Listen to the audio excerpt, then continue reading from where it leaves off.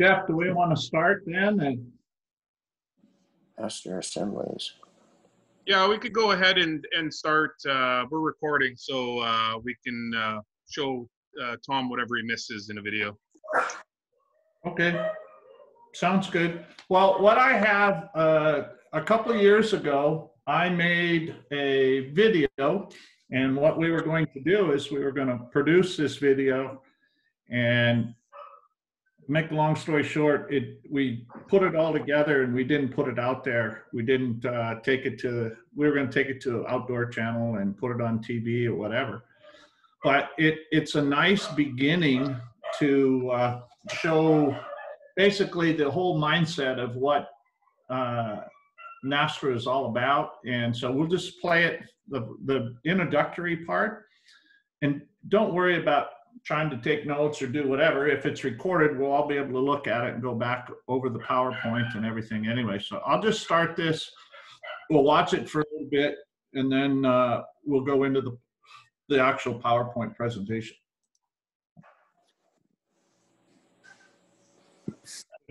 I'm smart enough to start it here. Welcome to the National Shoot to Retrieve Association's Dog of the Year competition.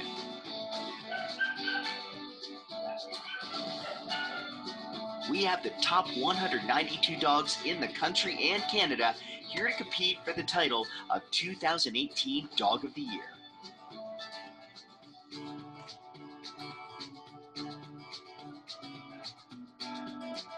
For those of you not familiar with NSTRA, it was an organization that was started right here in Amo, Indiana in 1978 by bird hunters looking for a way to extend their season and give them something to do when wild bird numbers made it difficult to get quality work in with their bird dogs. First, let's visit with Michael Mulberry to have him explain to us how the 192 dogs qualified to be here this week. 2018 Dog of the Year. We're all fighting to bring this trophy home right here. And this is our Super Bowl. Out of our top 5 nationals, this is the top 192 dogs in the country. Kind of go into how these dogs are selected. How are these 192 dogs the ones that are eligible to be here? Yeah, again, it's determined by their finish in their regional championships. Those dogs that win their regional championships are automatically qualified for entry. Then we'll determine the further entrants down the list of second, third, fourth place finishes. We give quotas based on number of dogs that do compete in each regional championship. Some of them have a larger field than others. Sure. A dog is not eligible if they don't compete in their regional championship. Before we begin, let's take a look at the scoring and format that is used for a NSTRA event. Brace, a randomly selected pair of dogs and handlers run together for 30 minutes in a specified field, each with their own judge. The scoring categories include find score, retrieve score, obedience score, ground coverage score, back score. The find score plus factors are exceptional style, remains steady regardless of interference, extreme intensity, hard slam point, remains high and intent during long flush attempt, good game location, work set intelligently. Minus factors are flagging, tail wagging during point, lack of intensity, creeping, taking slow steps toward game, low tail, down in front, high head and tail is preferable, and laying down. Retrieve score plus factors include quick location of down bird, quick pickup, blind retrieve, dog did not see the bird go down but trusts handler's direction toward it, snappy return to handler, easy return to handler, exceptional retrieves such as water or an extra long retrieve. Minus factors are trouble locating bird, slow pickup, hard mouth, indirect return, unwilling release. Obedience score plus factors are displays immediate response to handler's commands, consistently responds to handler. Minus factors are failure to respond to handler. Ground coverage score plus factors include quick and thorough search for birds such as quartering, sharp, classy movements. Minus factors include pottering with ground scent, running and not actually handling such as head racing, not covering the ground thoroughly, spending time out of bounds, lack of enthusiasm. Back score plus factors. Backs immediately upon seeing pointing dog. Dog is intent with good style. Remains intent until handler reaches dog to control him while pointing dog completes its retrieve. Minus factors, lacks intensity.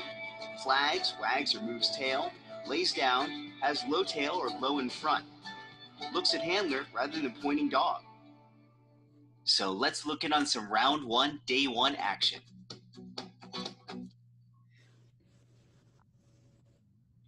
Everybody able to see that? Yeah. Okay. Yeah, we're getting it. Okay, good. I was hoping the video feed was fast enough so everybody could see it without being blurry.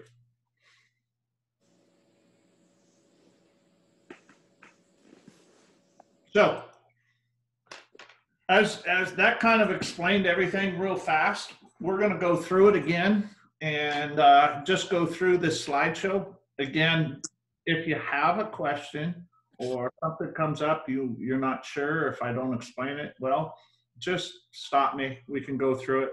And if we're going really fast, you know, like you can't take notes or something, but we always have it recorded, so we should be able to look at it again here. But this is basically the judging slide presentation that's given to all judges, trainers, and we go through this. Normally, I hand out the actual slides so you can take notes on it and do that kind of thing. But obviously, with the Zoom conference, we're not able to do that. So we'll just kind of go through it. All this pretty self-explanatory. You can find the judging rulebook online on the NSTRA.org page. So you can actually go through all of the rules. Right? Also, Dean, I hate to interrupt. If everybody could mute yourself, just if you have something to say, pop in, but just to keep the background noise down. And then if anyone does want a copy of the PowerPoint, I believe I can email that out to you, right, Dean? What's that? Copy of the PowerPoint? Yes. Absolutely. Yeah, I can. So you can email us, get a hold of us, Facebook us, message us, whatever you need to do. We can mail you a copy of the PowerPoint as well. Probably should have done that prior, but Actually, Kristy, I'm in the process of putting together a website for our chapter. Is this okay to put online for that as well? Absolutely. Absolutely. Excellent. So, yeah, we can put that out there and everybody can look at it there. So as that video went through, there's different categories.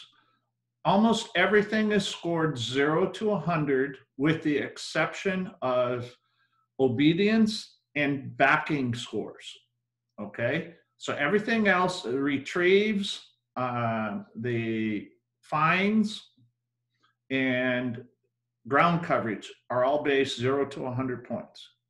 So for starters, we'll start with fine scores. Basically, the thing that most judges do is say, okay, what's average? What is average? Well, there's a bunch of information out there that says 0 to 30 is very poor, you know, anything from 80 and above is excellent. Well, you're going to find that when you get people out judging that they don't use the full range like they should.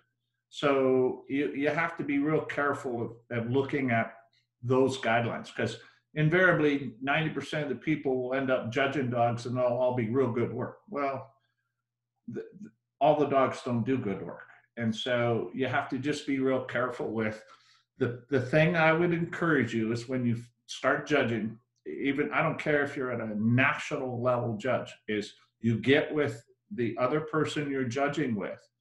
And when you observe the dog work together, you discuss what you saw and what score you would give that work. So if you happen to be beside each other and you both, even though one judge isn't judging, say dog A, but they both see dog A do his find and everything, you discuss it together and go, what kind of scores are you giving? The other thing you talk about is halfway through a brace, you want to switch who you're judging.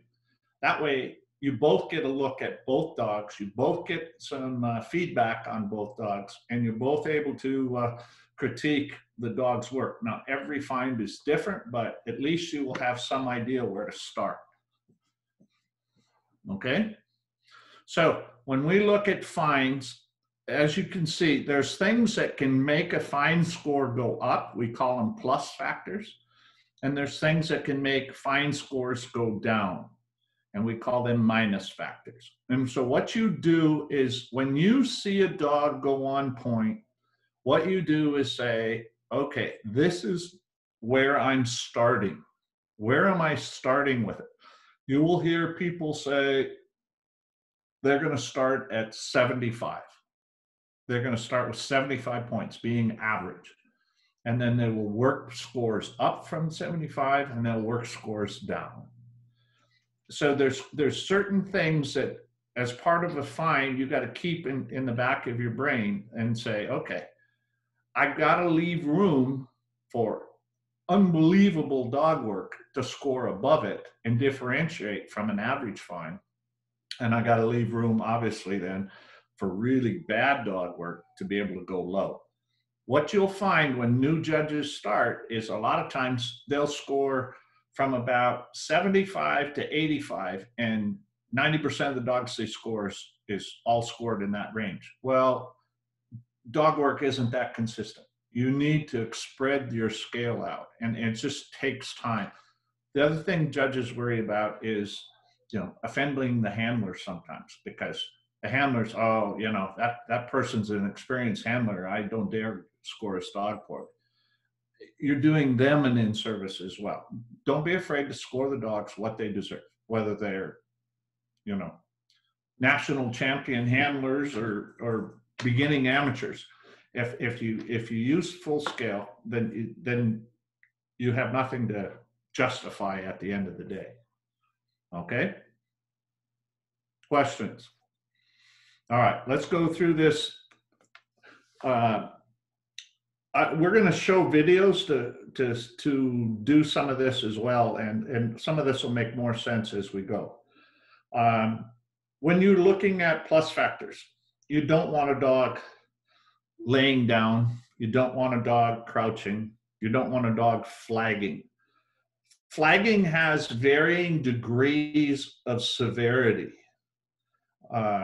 There's 3 types of flagging. Usually it's a sliding scale, 0 to 5, 6 to 10, and 11 to 15.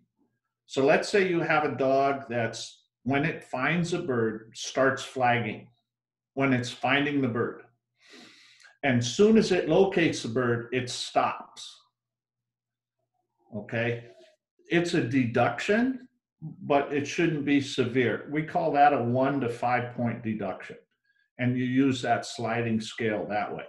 If you have a dog that flags, the handler walks over, and after the dog has stopped moving, other than the flagging tail, the handler might say, whoa, and then the dog stops. Or they walk over, and as soon as the handler just gets close, then they stop.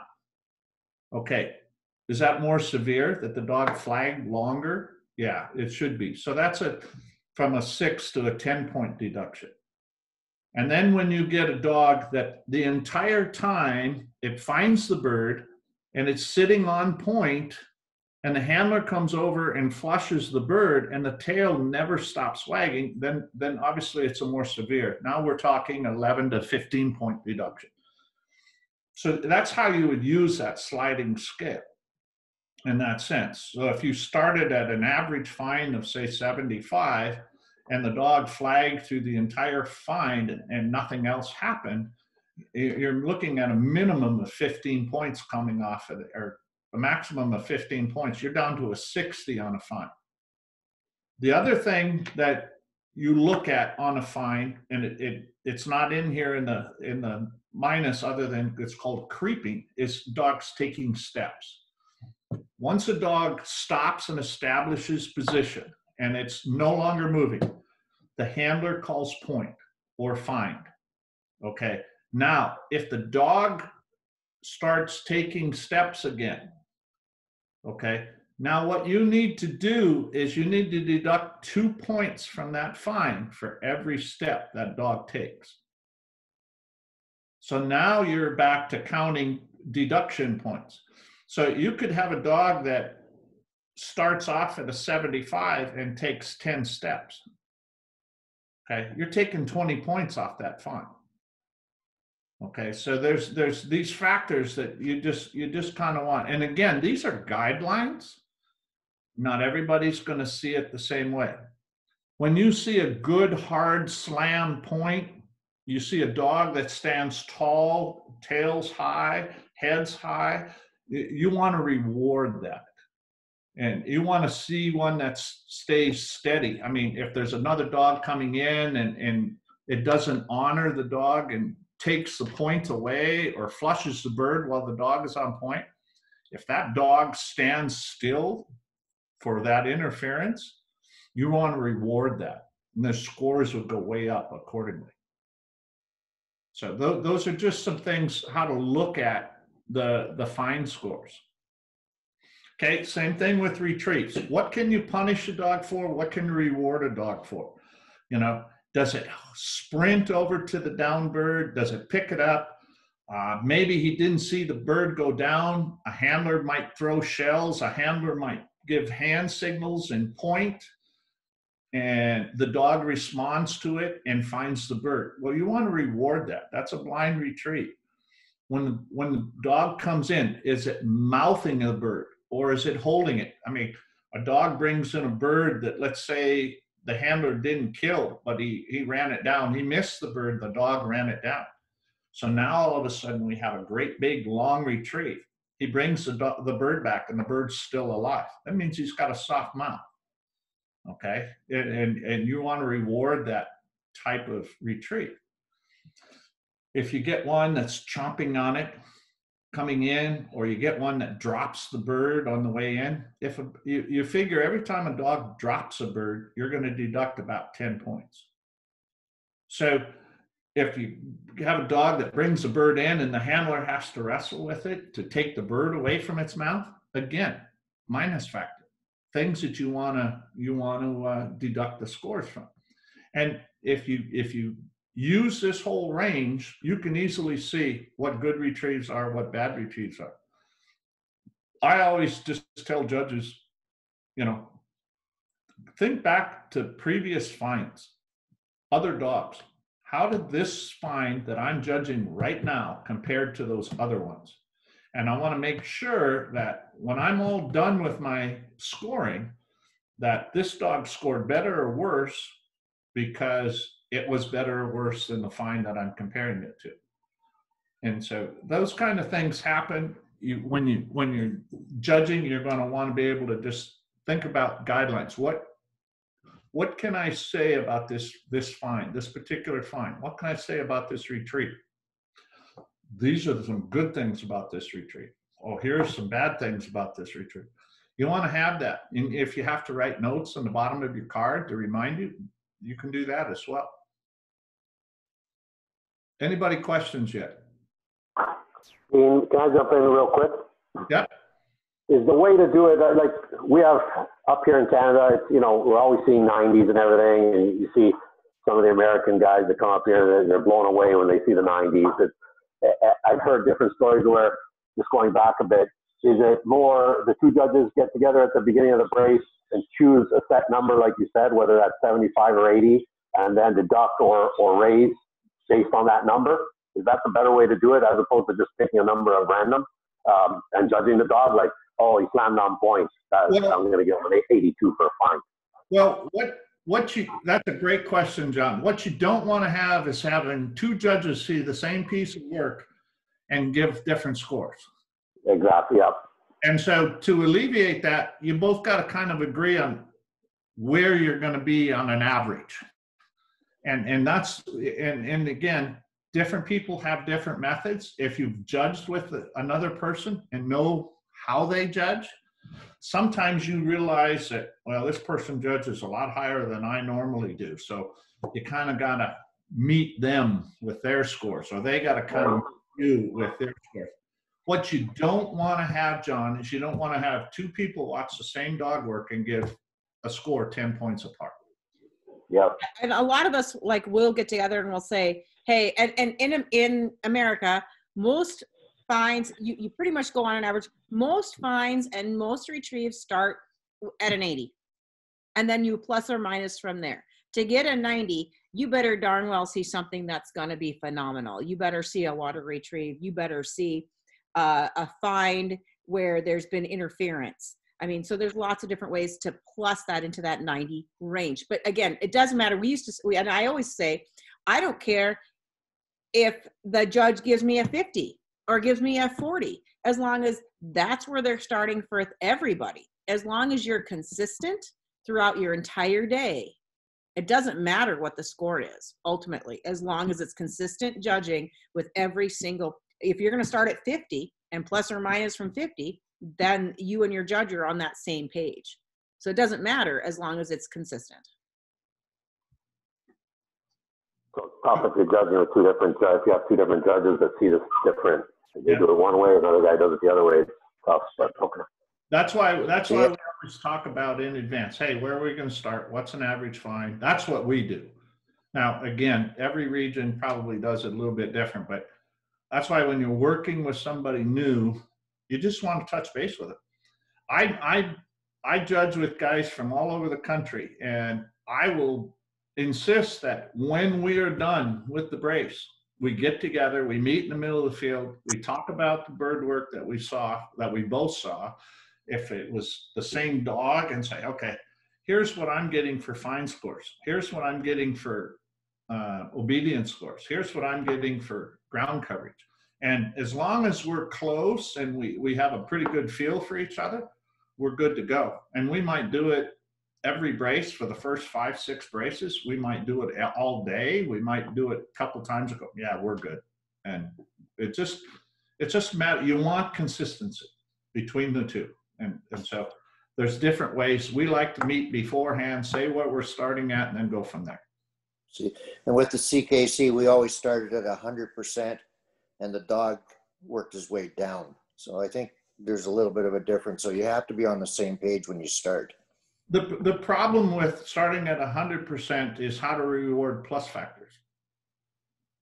I mean, usually a dog makes a mistake, and then when he does the plus factor, he builds himself back up. So you're slowly working his score down, down, down. Then you hit something that's amazing in the second retrieve or something like that, then his score will start coming back up. But we always started at 100%.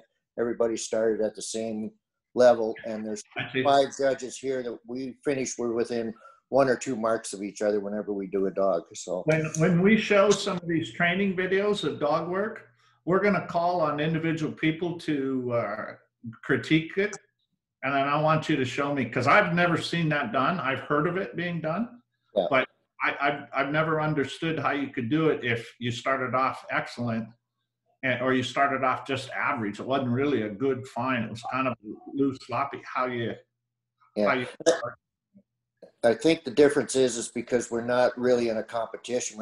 We're judging a dog against a score. So I think that's exactly against the standard rather. So got it. Yeah, that might be it. And if you look at the NSTRA guidelines, it does say 80 to 100 is an excellent, or 90 to 100, I forgot, I have to go back and look at that. It's saying it's 80 to 100 is in that excellent range, and 60 to 80 is in a good range. And so it's a matter of using that whole piece, the whole judging range. I think your setup is good because, like I said, it gives you the chance to be variable, and the dogs will shine.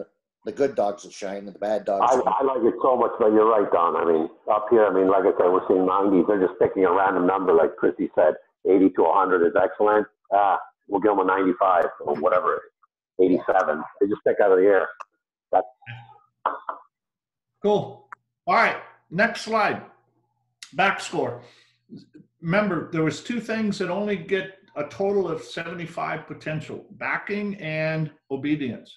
So the best back you can find is going to be scored up to a 75. And again, plus factors. It's going to back immediately. The dog stays intent. You see a lot of dogs that see another dog on point, they stop and they turn and look for their handler.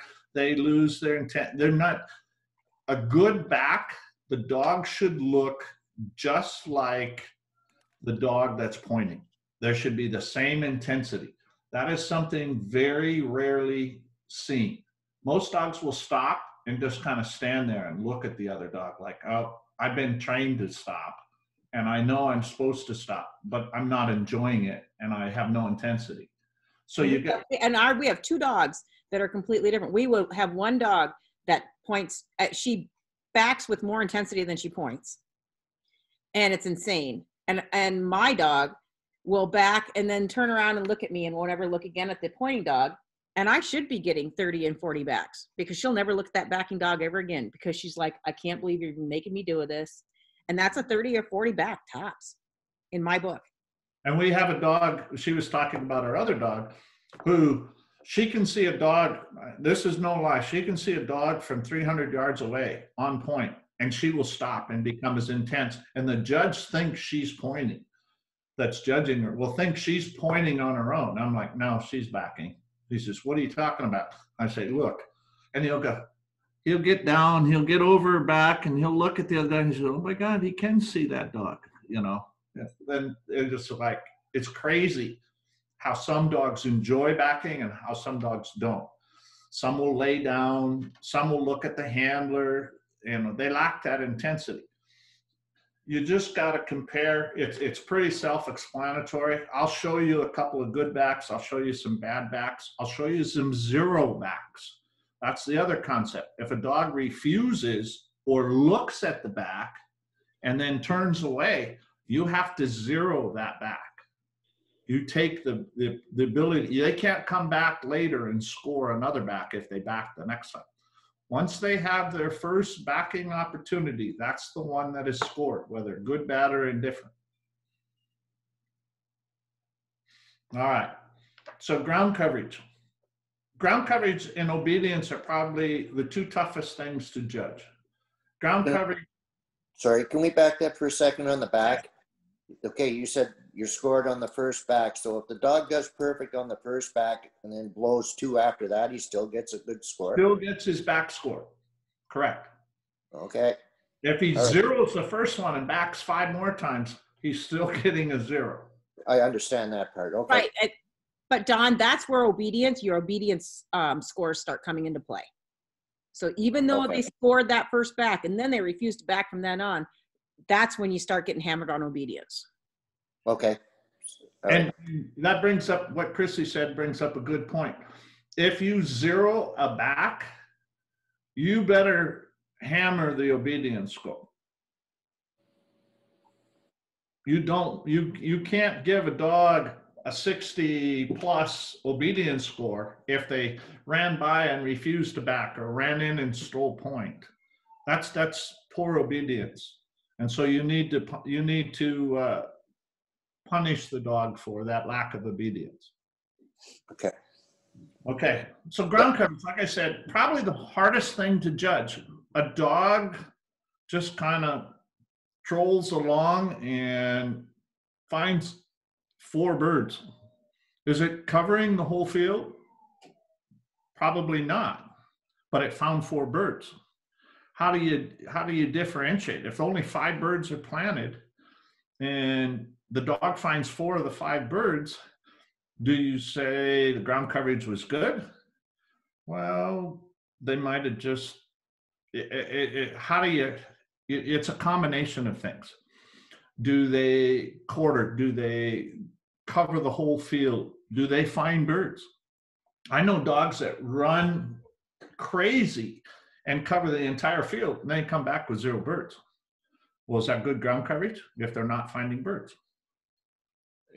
How do you see dogs chase other dogs around the field for a while. You see dogs spending time out of bounds. Is that good ground coverage if 5 minutes they're out of bounds? A dog will get DQ'd when he has been out of bounds for 10 minutes out of a 30-minute race. Okay. What is not written in the rule books, but is a suggestion and is used by a lot of regions as a guideline, is people will take away 5 points on ground coverage for every minute out of bounds. Now, is that a rule that you're going to find in the rule book? No, but it gives you a reference point. So if a dog's been out of bounds for 5 minutes, according to that system, you should lose a minimum of 25 points from as a reference, again, to how to score that ground coverage, because they're not where they're supposed to be. Question? In the event, let's just say a dog clearly bites tracks, boom, boom, boom, 4 birds, one after another, great finds, everything. You're still going to dock on the ground coverage because you're not quartering or that kind of thing, or is that what you're trying to say? And there's where you run into the discrepancy, John. You've got to take it into consideration that if a dog tracks, and some dogs can do that, some of the better dogs in the country track a bike. 100%. Yeah. They follow the bike tracks and go right to the birds. 100%.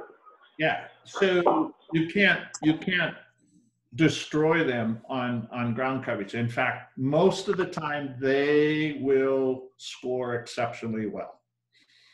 Okay. Right. So okay. Now, if you have nothing else to go on but the way the dog handles, it's quartering, it's looking, it's going where the owner commands. The owner says, we're going over here. You go over there. Okay. You can reward that, even if that dog doesn't find very many birds. Okay. So like I said, it's real difficult to give people direction on ground coverage. It's the most difficult thing to score. I think with us, with the CKC, we look to see if the dog is actually going to where a bird would normally be in his normal habitat, as opposed to the middle of a field. Like if he's hitting the hedgerows, he's hitting the clumps of trees or the high grass, he's hunting the ground. If he's out in the middle of the field, normally you don't find a wild bird out there. That's where NSTRA is so different, because NSTRA, you don't usually have thick cover in the middle of your fields. No. You might have, grass that's a foot and a half tall, and it's uniform across. There is no hedgerows in the middle of a NSTRA field. No. And the reason for that is because if you get dogs in cover like that, how do you judge them? You can't see them. If you can't see the dogs, you can't see the bird, you can't tell what they're doing. So most of the time, NSTRA fields are grass, a form of grass, so you can see. So it's hard to reward them for cover. My meat dogs or my hunting dogs, you want them to go into the thickest cover they can find, in the cattails, in the reeds, in the thick bushes, and the hedgerows. But my NSTRA dogs, you want to be out running that grass, covering the ground. And so I call them meat dogs only because they're my best pheasant dogs. They don't necessarily my best NSTRA dogs. And I do both with all of them, but I have dogs that excel at one, and I have dogs that excel at the other for that reason. So that's why you got to separate it out, Don, because of the cover, the habitat. Right. Obedience score, we already talked about that real briefly. Obedience can be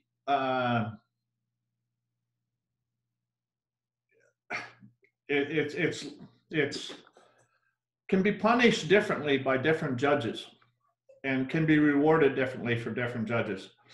I was told when I first started out, and I keep telling my wife this, and she doesn't listen to me, so I hope she's listening now, that every time you open your mouth and make a command, you put your dog at risk of not listening.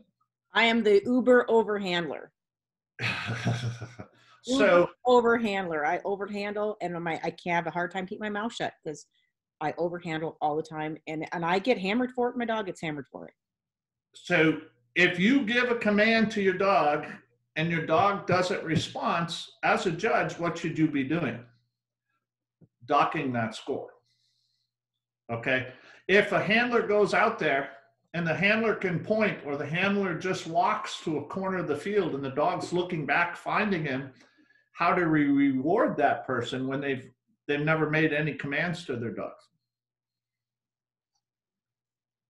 I mean, separates broke dogs from non-broke dogs real fast. Yeah. And so you have people that will yell and yell and yell and yell at their dogs and command them to be here, here, here. And if they say here 5 times and it takes 5 times for the dog to finally turn, there's where you get your failure to respond to the handler, and you should dock the score accordingly. And plus factor is man, that handler tells that dog to do something and that dog does it. Where you can see real good obedience scores is on what we call safety birds. A lot of times we have birds that when they fly towards a judge, or they fly towards another handler, or they fly towards the gallery. And when that happens, the judge or the handler can call safety. Now, do you want your dog, you've scored that bird at that point in time. If the judge recognizes that it's a safety situation, that bird has been scored. You don't need to go get it. You don't need to produce it. If it flies out of bounds, it's over. Okay. Now, what happens with a lot of people's dogs is they go chasing that bird, and they'll spend 5 minutes out of bounds.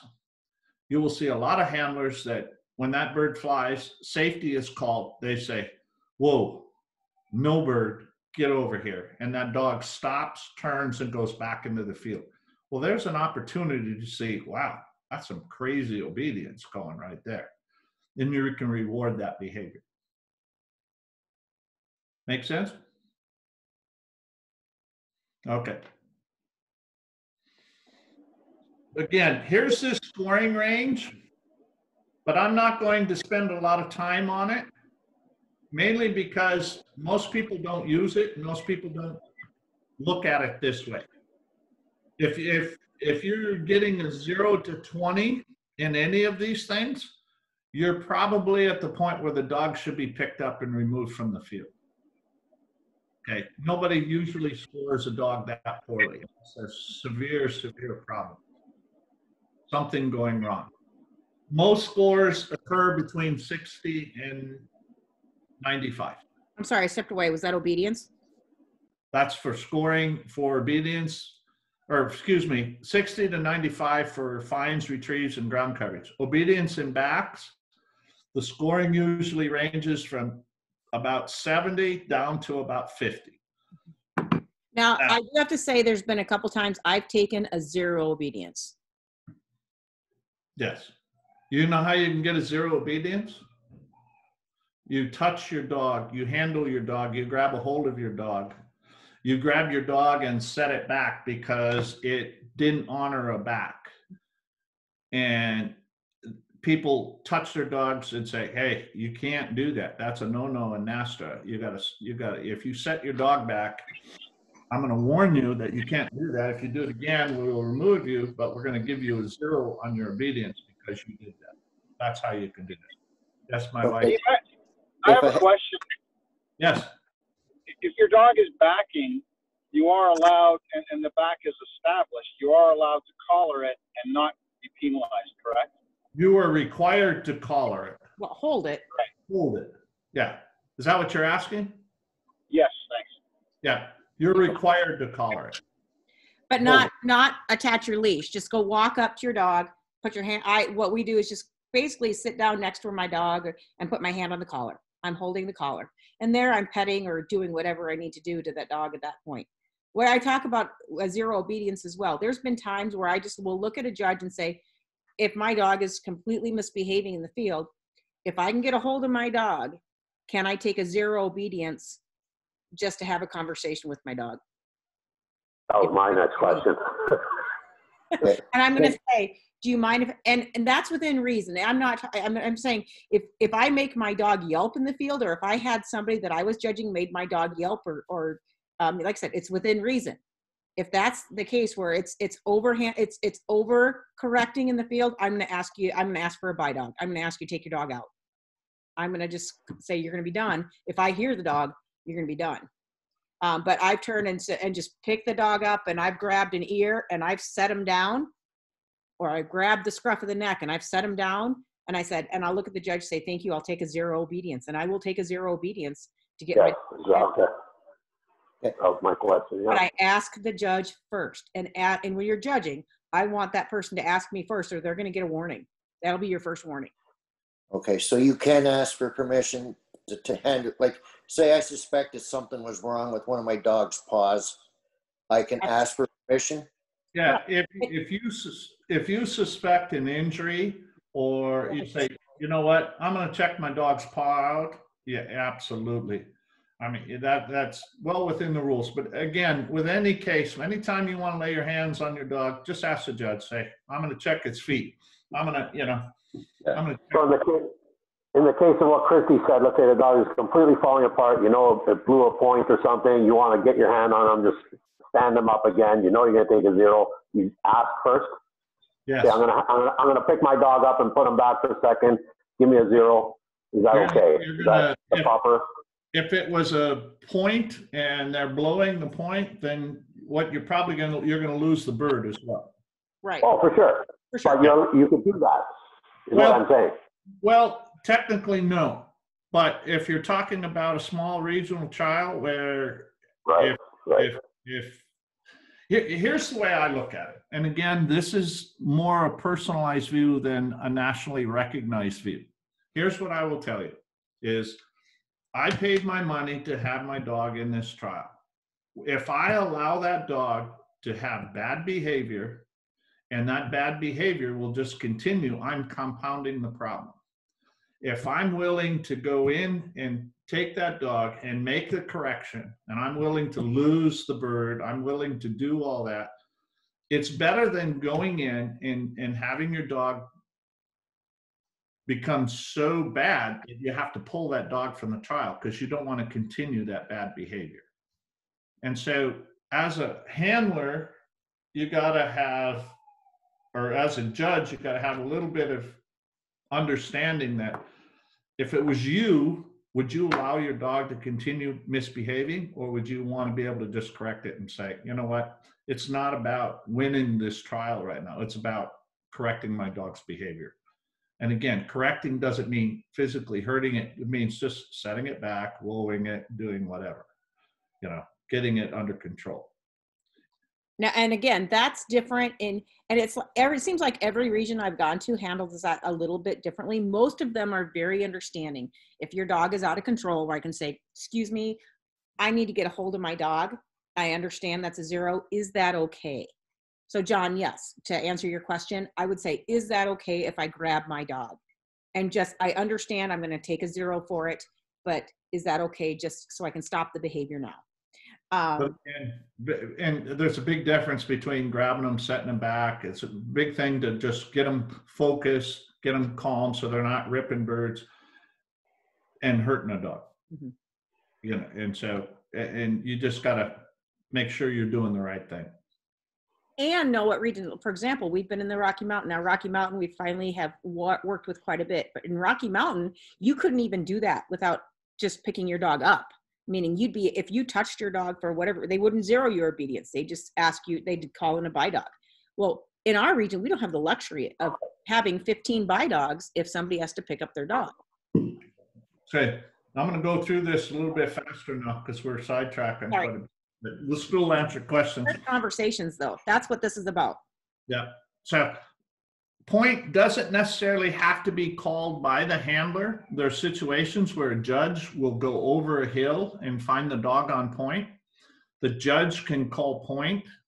The handler can be walking, looking someplace else, and the dog goes on point. The judge can call point. The judge can begin scoring that dog even if the handler hasn't called point. That's all this rule is to say point has to be called, but the judge can call point himself. And then at that point in time, the judge can advise the handler, hey, your dog's on point, come over here, and go from there. That's all that's saying. When the dog establishes point, you proceed to the dog and you have to flush immediately. Now, where this comes into play is people will look and see that their buddy's over there and they're going to wait around and pretend not to find the bird so their buddy can come over and get it back. The judge has to recognize this and say, hey, you need to make an attempt to find this bird and move that bird. You can't communicate to the other judge, hey, I got a dog on point, tell your handler. That's a no-no. I mean, if the other handler sees it and comes over on his own, that's great. That's what they should do. But you can't communicate as a judge, hey, I got a dog on point. Does your handler want it back? That's all this rule is saying. If the bird flushes after point, it's called by handler, and in the judge's opinion, the dog did not cause the bird to flush, you would, as a judge, call out wild flush. Okay, what that means is the dog was on point, the bird got uptight, got nervous, and the bird flushed on its own. Okay, what you would do at that point in time is you would immediately tell your handler, stay where you are, because one of the rules of NSTRA is that you can't move to make a retrieve. Once the retrieve has started, you have to remain stationary. So if you're walking up, let's say you're 100 yards away and your dog's on point, and as you're walking up, the bird just randomly pops up and jumps into the air and flies away. Your dog is standing like a statue. You're going to get credit for that fine. You just call wild flush, tell the handler, stay where you are, try to get the retrieve. That handler can, on a wild flush, can attempt to shoot it if he's close enough. He can attempt to do anything he can, but he can't continue to walk. He has to wait for the retrieve. Now, a lot of people say, well, you should get an average because I didn't have any opportunity to shoot that bird. Well, that's not true. Your dog can still make that retrieve on a wild flush, even if you don't shoot it. If you miss a bird or you shoot at a bird, you can even get a safety. If that bird flies where you're a reasonable shooting distance away and it flies by another handler or a judge, you can call safety and score that as well. If the dog retrieves a bird, it will be scored. Okay. If it's a regular flush, you make an aggressive attempt, the bird can be moved from its resting place and still be scored. Now, here's where this gets really kind of crazy. So you're in thick grass. The dog is standing like a statue. The handler goes in and the bird refuses to fly. The bird starts running around and the handler's chasing this bird around. Once the judge sees that the bird has been moved from its resting place by the handler, the bird is considered flushed. Okay? Once it's considered flushed, it's a scorable fine. Even if the dog breaks at that point, because the handler has moved it from its resting place, it is considered a scorable bird. Questions with that? Okay, now, if you notice down below, a walking bird does not mean that it's been removed from its resting place. So a lot of times in a trial grounds, you'll have birds that are up walking around. When they're walking around, the dog will stand there and has to hold point on it. The dog cannot run in and grab a bird just because it sees it walking around if it's on point. The handler has to make it change directions. If the bird's walking left to right and sees the handler and turns and goes the other way, the judge can say the bird is flushed. At that point in time, if the dog reacts or something goes on at that point, as long as the dog remain in a pointing position until the bird is flushed, either by the judge's command or by flying, then that is scorable work. And that's all this rule is trying to talk about.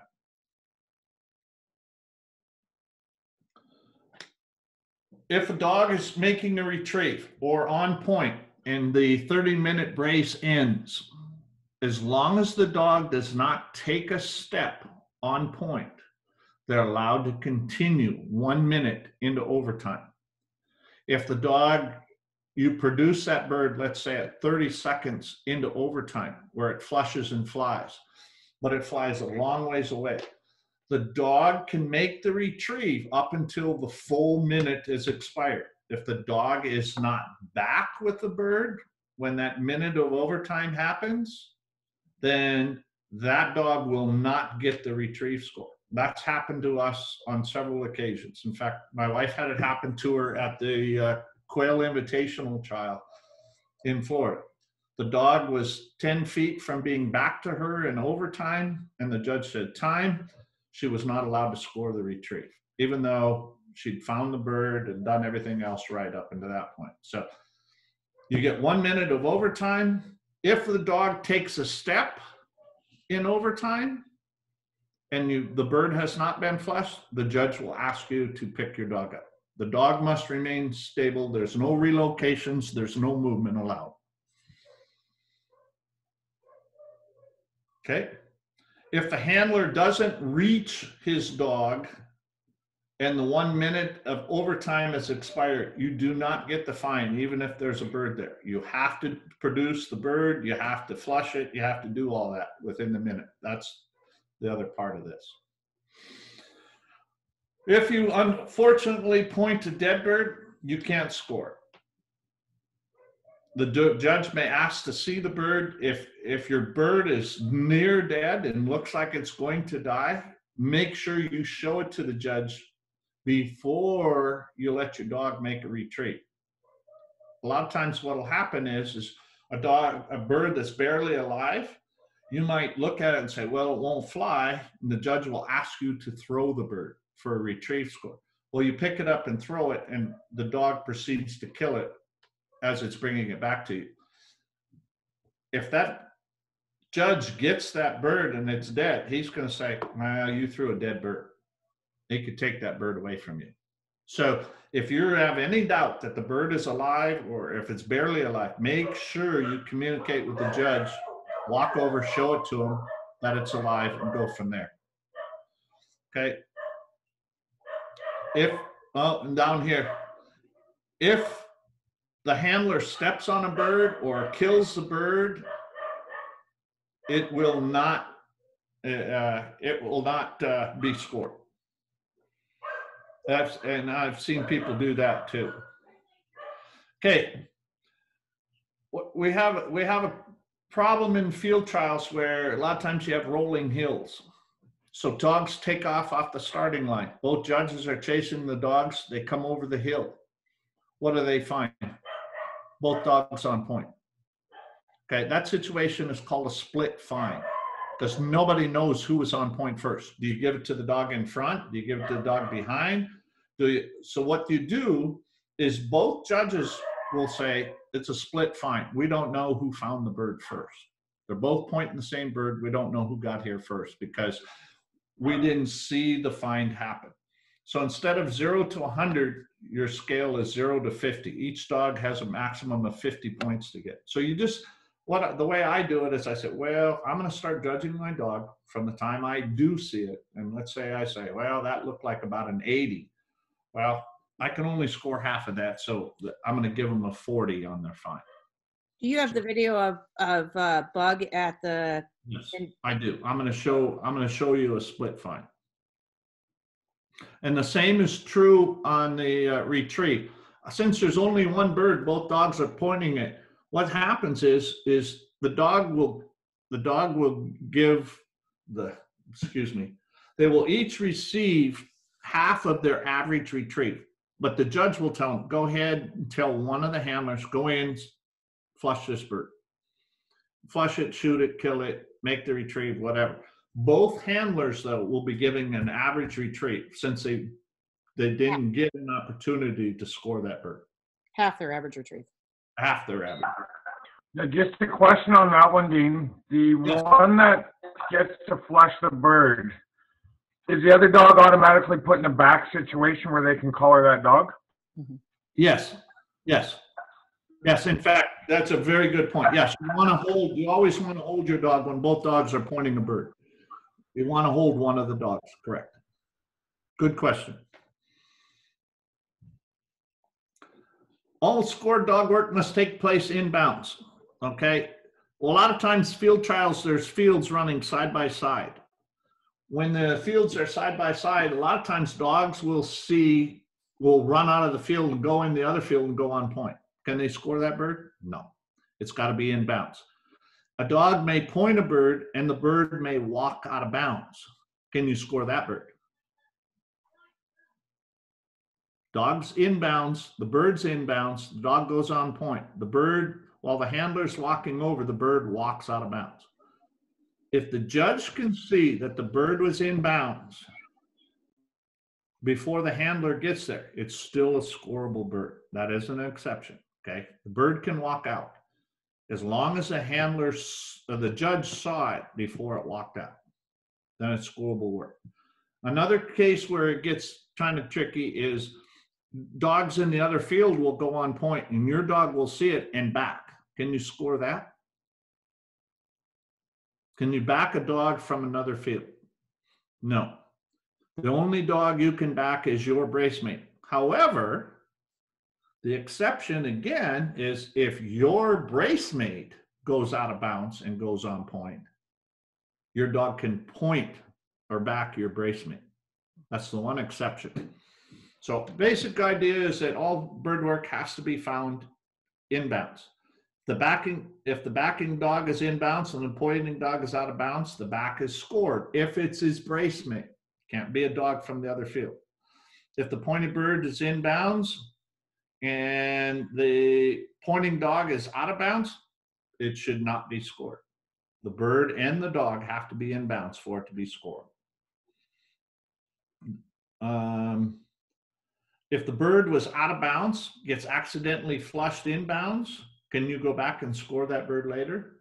No, that bird would be dead for the brace because people will intentionally do that. If they find a bird out of bounds, try to flush it back in so they can score it. That's not allowed. If the bird flies into the bird field from out of bounds on its own, okay, as long as it's not flush from the other field. Or from the gallery. Or from the gallery. You know, somebody in the gallery scares a bird into the field or something. That bird should be dead for the brace. Okay? However, if it just randomly walks into the field, the bird should be marked for 3 minutes if no adjacent bird field is being involved in it. And then a marked bird, and we haven't talked about this. Let's say your dog's running along and it runs over a bird and the bird pops and flies to another part of the field. Did he point it? No. Is it scoreable? No.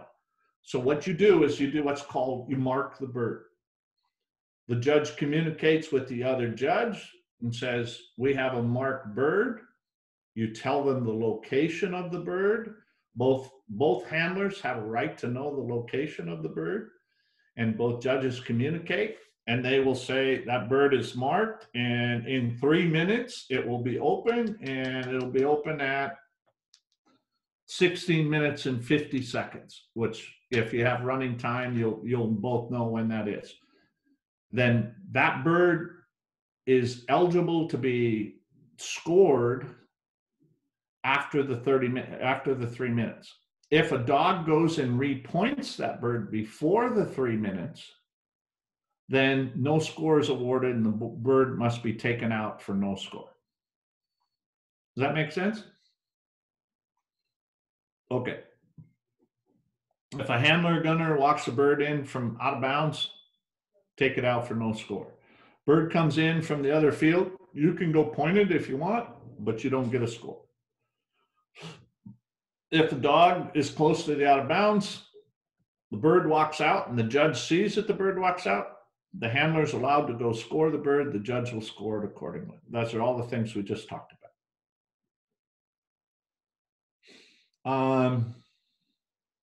If the bird is unable to fly, a lot of times the bird planner will put birds down and they don't fly, they're damaged, they're still alive, but they lose the ability to fly. They might hop 3 feet, not fly any further. The judge can ask the gunner to throw the bird. You can fire your gun if you would like. Some people train their dogs to only retrieve when a shot, so they're allowed in that case to fire their gun. You're not allowed to fire your gun just randomly for any other reason. You can't fire your gun to try to get your dog back to you. I know people have tried to do that. So that's another point. After an adequate attempt to flush a bird, let's say you're chasing a bird around on the ground that won't fly, you can ask the judge for permission to shoot the bird on the ground. Okay? You cannot do things like, oh, I don't want the bird to fly when I hand throw it. So you can't hit it over the barrel of your gun and kill it or do something like that. You have to be alive or you will lose that bird. So sometimes that happens. People will try to do something like that. I always ask permission from the judge to do anything with picking up or handling a bird. Sometimes there will be some brush or thick cover, like small trees or a clump of bushes or something where you can't get to a bird.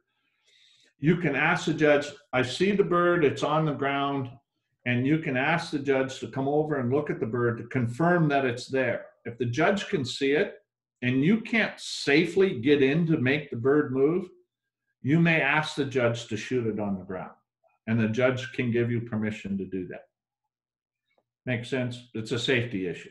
You're not going to be crawling around through brush with a loaded gun on your hands and knees or whatever, and then try to shoot a bird when it flies out of there. So that would be the only, but again, key is ask the judge for permission. If the judge's discretion, you can get to the bird, you can make it fly, he's going to make you do that. If a dog is in motion, if the flush occurs, now here's the big question mark with unbroke dogs. Okay, a dog sees a bird, you go in to flush, and as you're walking towards the bird, the dog breaks and goes in, and they simultaneously get after the bird before you have a chance to make the bird flush. Should you score it? No, you can't score. The bird has to be moved from its resting place. So you can't reward dogs that are not steady, is what this rule is saying. If a dog makes a tent, the flush, you know, the dog has to do its job. He has to wait for that bird to be removed from its resting place. A bird that is walking around when the point occurs is not considered to be flushed until the handler makes the bird change direction. We already talked about that.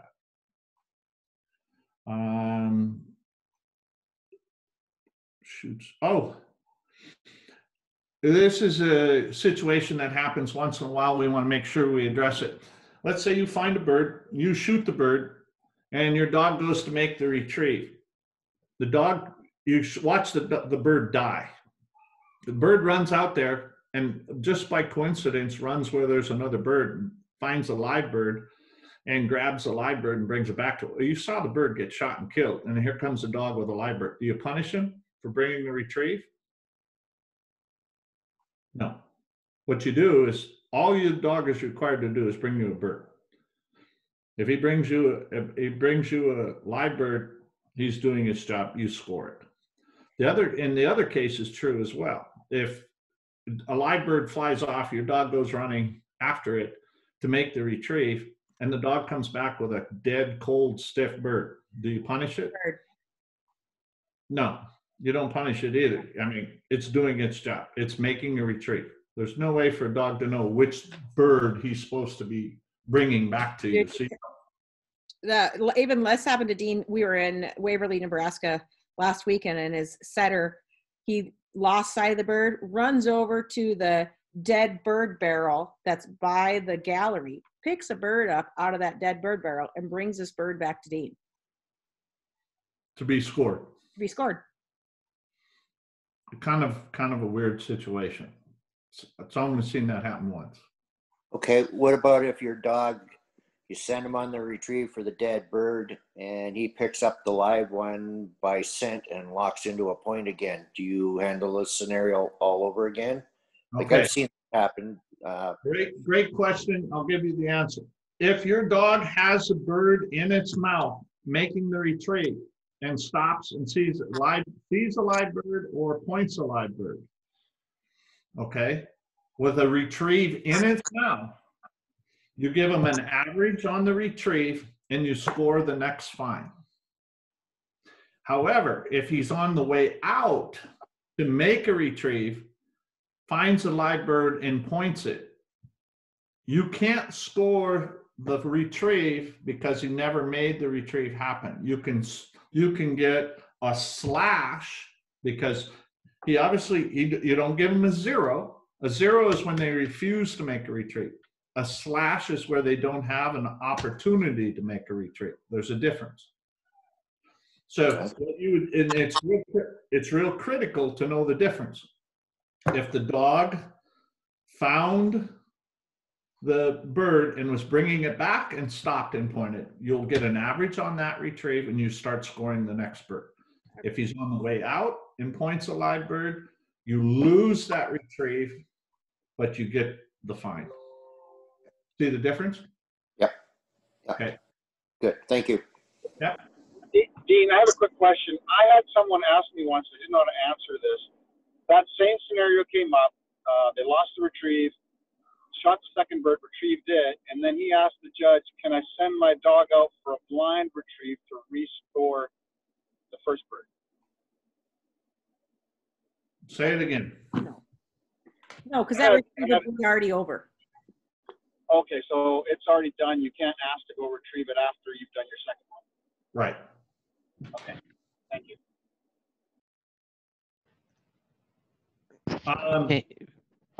Here's another scenario that happens. You come in to flush your bird and two birds fly in the air. You turn and shoot one bird, but your dog's chasing the bird, the live bird, going the other direction. Okay. If you're a quick thinking handler, normally you're not allowed to shoot more than one bird, but you can choose to shoot that bird, the one your dog is chasing. However, if you shoot the one and it retrieves the live one flying the other direction, are you allowed to get that first score? Sure. You just have to bring back a bird. So it happens. Sometimes there's two birds that covied up. You shoot one, you see your dog's chasing the other one, so you shoot the other one, it brings that one back. You're only allowed to score one bird in those situations. It doesn't matter how it happens. It doesn't happen very often, but it has happened. Marked bird, pretty self-explanatory. Your dog's running along and it's maybe on the wrong wind side of a bird and it runs over the top of a bird. Happens. Didn't get a chance to point it, didn't do anything wrong other than just be on the wrong side of the wind. Bird pops in the air, you yell, marked bird. Now, the handler has the right to call his dog off a marked bird. However, if he chases over to the bird and repoints the bird, you have to take that bird out. It's considered pointed, and anytime a bird is pointed, it has to be removed from the field. However, some dogs are broke to the flush. Your dog's running along, runs over a bird, the bird pops, flies away. If your dog stops on the flush, you're allowed to call your dog off and turn him away. That is not repointing a bird. That's stopping to flush. There's a difference. I was just going to ask that, Dean, but as a judge, would you actually credit that dog for stop the flush? Would you what? Credit that dog for the flush? You wouldn't get the points for the scoring the fine, but what you did was an increased obedience score. Yeah, that's what I was getting at. Yep.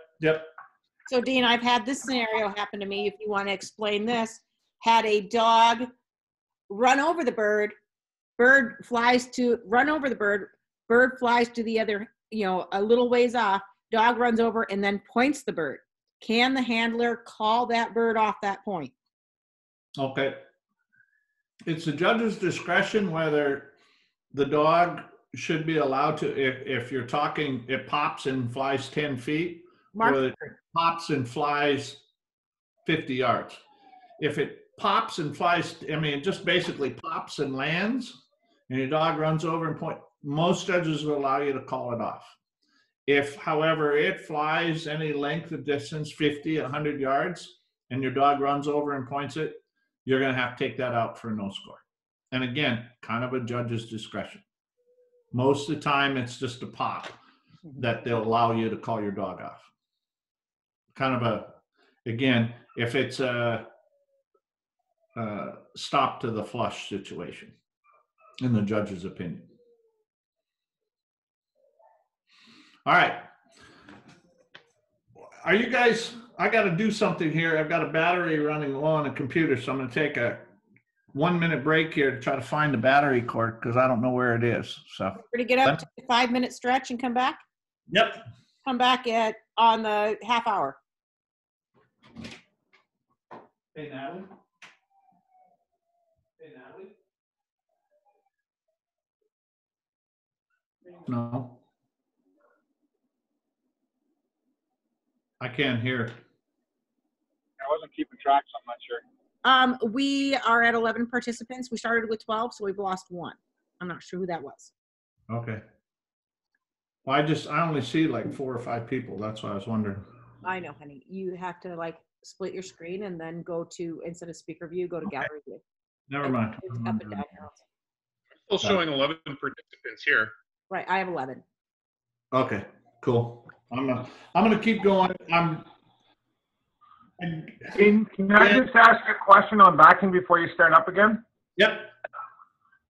So as a judge, you were talking about out of birds, birds that are out of bounds. Uh-huh. If you have a dog point a bird out of bounds, going to the backing dog, you mentioned that you would score that back. There's one exception to backing. One exception to all dog work must take place in bounds. And that one exception is when your brace mate, who you're running against, points a bird out of bounds. If your dog is in bounds and back, that will be scored.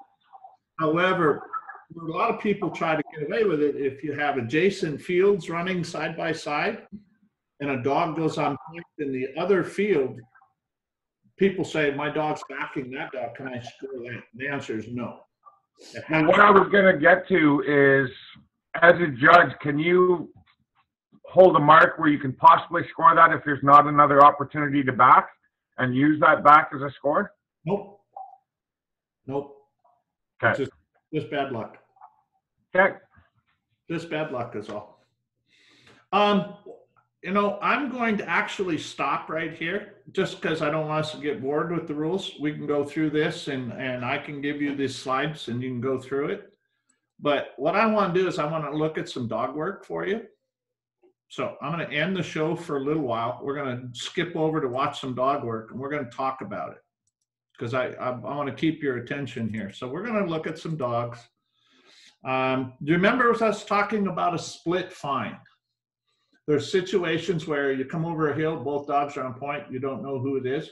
Well, there's also situations where if dog goes on point even a half a step ahead of the other dog, you still give the fine to the dog that points first. However, at a national trial, this is me running, this is in the 2nd or 3rd round of a national trial. The bird planter planted what's called a gallery bird. And the bird was about 30 yards off the line. Both dogs went and pointed this bird. I want you to watch this video and I want you to tell me which dog found the bird first. And understand, I have backed this video up and played it forward, backed it up, played it forward probably 100 times. Oh, there's a lot of delay, honey. Which dog won, the setter or the Brittany? We'll do it again. Can you blow your screen up? Press Can your I? arrow. Press your arrow. There you go. And then just go. There you go.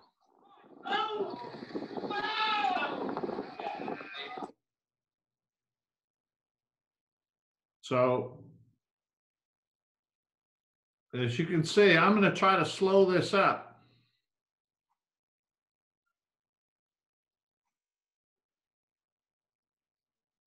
And we'll do it one more time. Tell me which dog points first.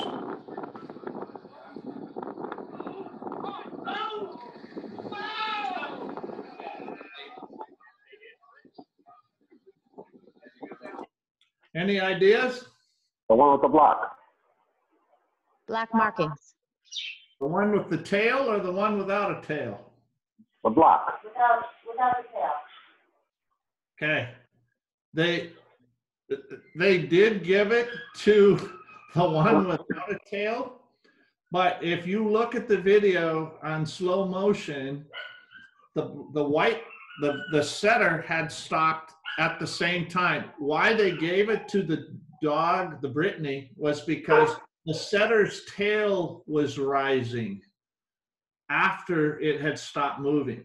And so it made it look like it wasn't stopped. But the reality is that this could have easily been a split fine. They did give it to the Brittany, but everybody that's watched the video has said this is a split fine. Because both dogs, their feet stopped at exactly the same time. The only thing that kept moving was the setter's tail. The only thing that was moving was the setter's tail. You couldn't recreate that again to save your life. But those dogs, both feet, I've rewound it I don't know how many times. And those dogs' feet stop at exactly the same time. So does calling point by the handler have any play in that? Because I've been in a scenario where two dogs were really birdie. The handler called point, but his dog hadn't actually quite stopped yet. Okay, good question. And number one, it's unethical. Number two, you're trying to influence the judge. We have a handler that's notorious for calling point because his dog keeps stepping and keeps creeping.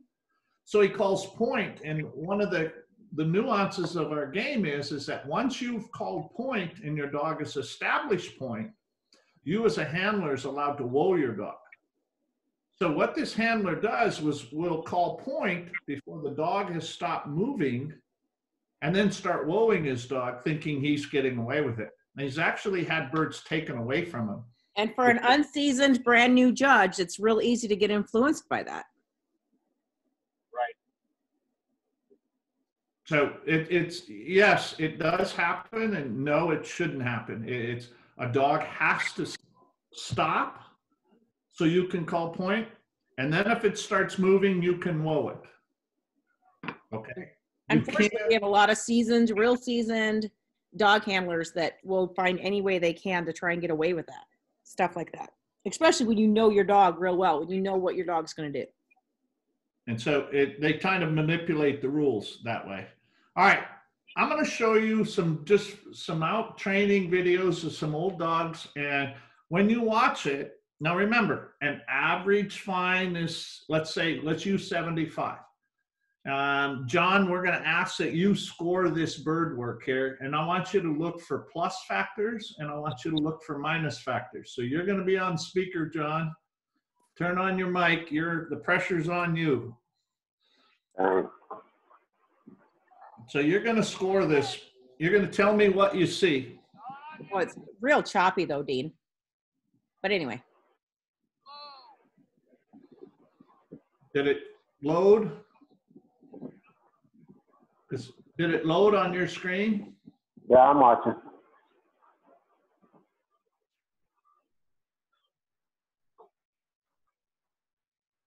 That was a good find. So I would start at 75, you're saying, is the number? Yeah. Shit, I can't see any fault. I mean. Okay, now that's just it. Now what we got to do is we got to back up, John. So what you're looking for as a judge is when did that dog make scent? And when did that dog stop after making scent? If you go back, okay, go ahead. Go back. If you go back, you can tell that the dog makes scent long before it stops. Go ahead, play it. Do you see that? Oh, you said whoa too, right? After it stopped. After it stopped. But did you see how long after it made scent before it took to finally stop? Yep. Okay, so you got to be looking for that. because the dog, in theory, as soon as you can tell it smells that bird, you should have stopped. Huh, okay. So I intentionally showed you this first because that's the kind of things you got to pick out. When does this dog smell this bird? Does it stop immediately? Say that again.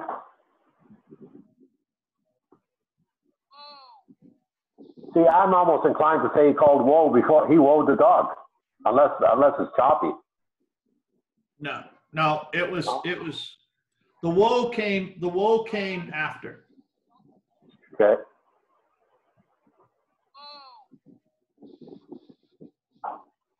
But do you see where the dog made scent but kept walking in? Yeah. Okay, that is a case where it wasn't flashy. Now, the reason I showed you this one is because you have some room to downgrade it. I'm going to show you another one now. Same scenario. I want you to score it. Oh no.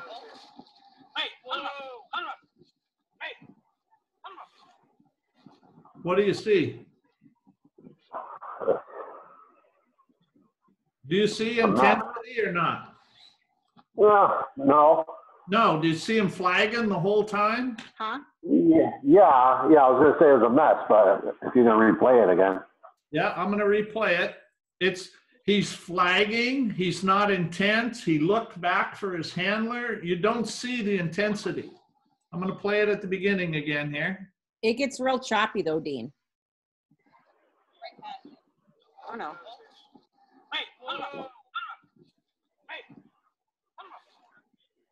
Yeah. So would that be, you know, if I was starting at 75, would that be like a 60 or like, okay, give me an idea, Dean?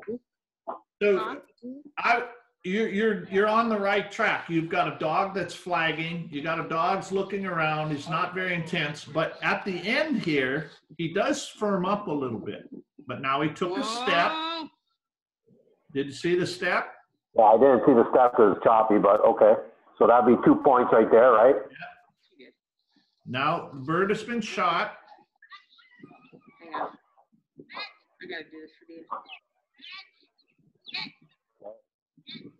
It wasn't a direct retrieve. Do you see how it kind of circled around? No, it was a little choppy. I was going to ask you to describe it to me, but okay. Okay, yeah, it didn't come in directly. It circled around. Okay. I apologize. Some of our feeds are a little slow. So you didn't drop the bird or anything? You just circled around? It struggled to pick it up. Okay. So again, on the retrieves, if we're starting, I'm going to use that 75 as a number, correct? Yes? So it didn't directly bring the bird back. It didn't pick the bird up quickly. It had some faults. Now, I want to show you another find, and I want to show you one that you can score a little differently. So hold on, Dean. What would you have scored that retrieve, that last one? I would have probably scored it around a 70. 70, okay. 70, 65, 70. Okay. Did you watch this? No, go back.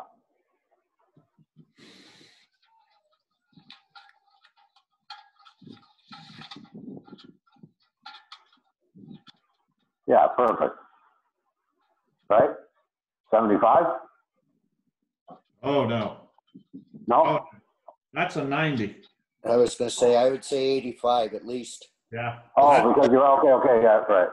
Because he's running by the bird, John, he hit scent and just locked her right up. Locked up, so you're going out, yeah, okay. He's running, this dog is running hard in the opposite direction. It goes ass to tea kettle, spins around, snaps, doesn't step, doesn't move.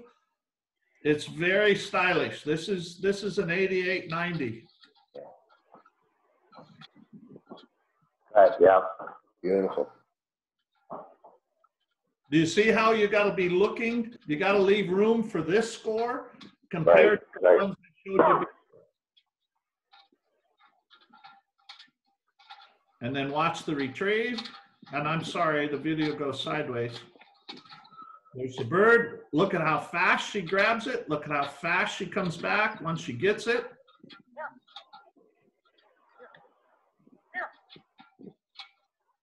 And brings it right back. Very snappy, very high scoring, that kind of thing. I have a question. Yes. So in all the videos that you've shown so far, I'm hearing a lot of talking. Even on this one that was very stylish. On the retrieve, I'm hearing here, here, bring it here.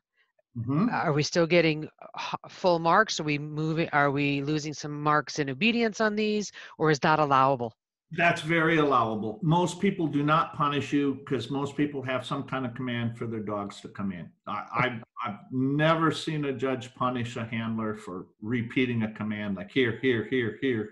We would punish a handler that was doing that and the dog was heading out somewhere else. This dog was coming directly back. I wouldn't penalize. I would him, agree. but if the dog heading towards the other handler. So okay, so in NAVDA, I'm a NAVDA judge. So in NAVDA, you're allowed the one here on the pickup. Yep. That's it. Then you're quiet. That's where that was coming from. It's as long as they're doing what they're supposed to.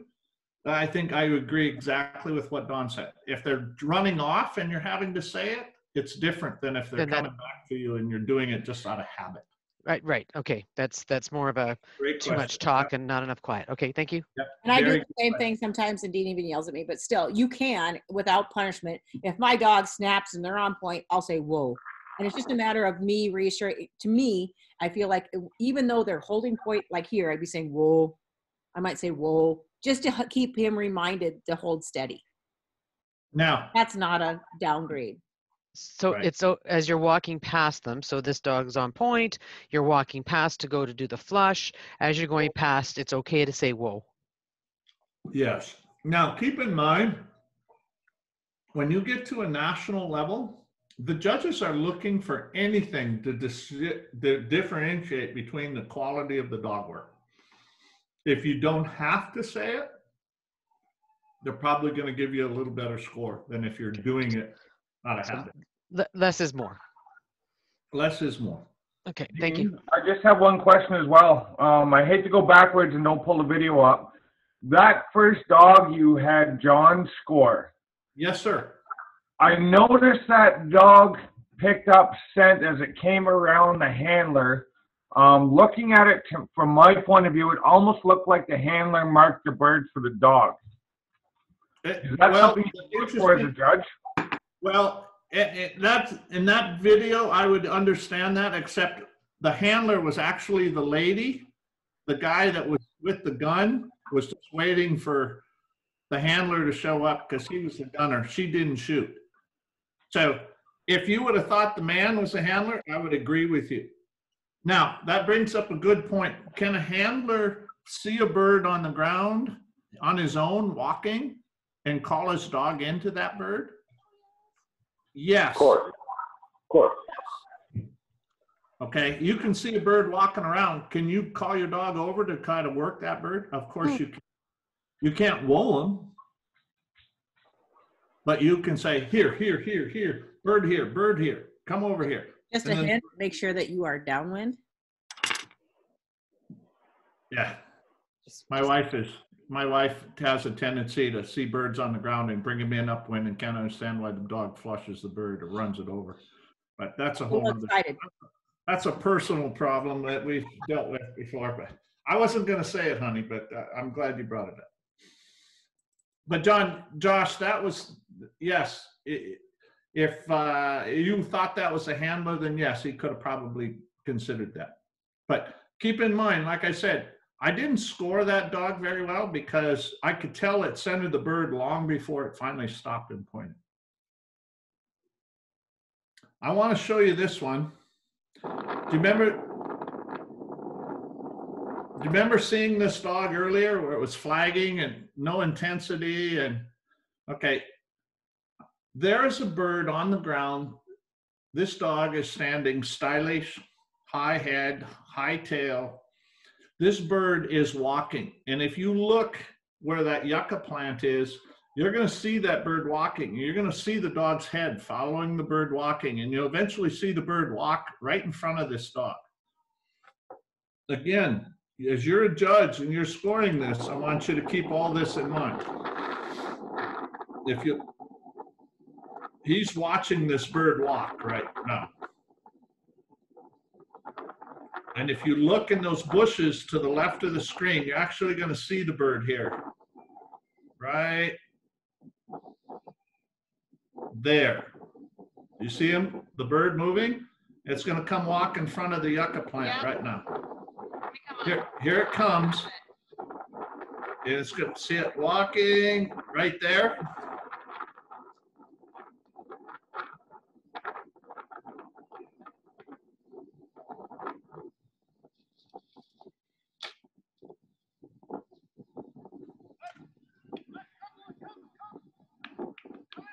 And unfortunately, he steps in some cactus on the retrieve, so he ends up picking up his paw. All right. Now, Josh, as a judge, you're looking at that whole body of work right there. Is there any pluses? Is there any minuses? What do you see? The video is pretty choppy on my side, but I like the way the dog handled the bird. He didn't step once he established point.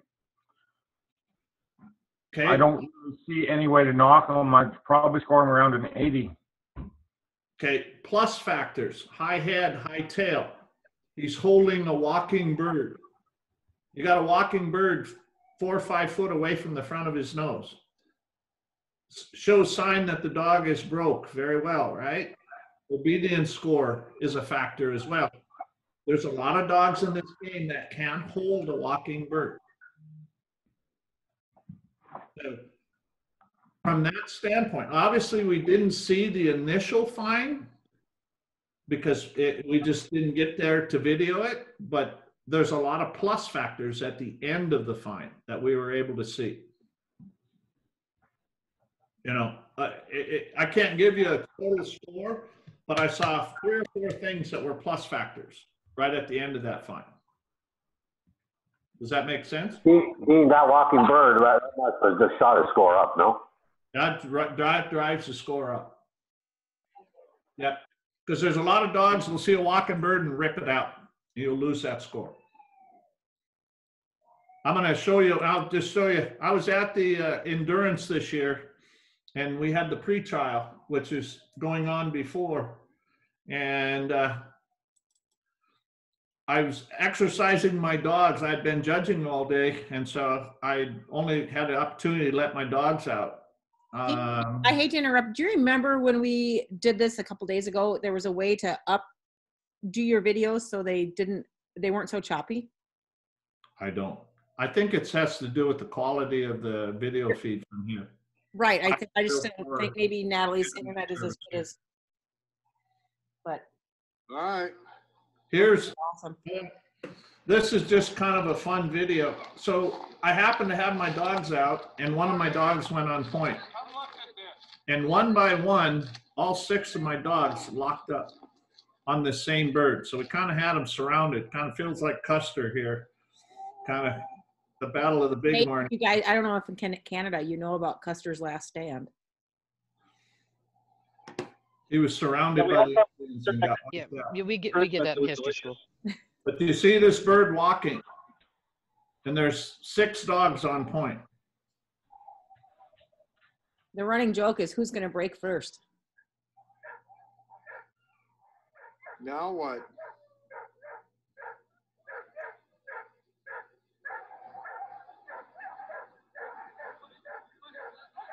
And I intentionally walked this bird over towards Old Steady because I knew she wouldn't do anything.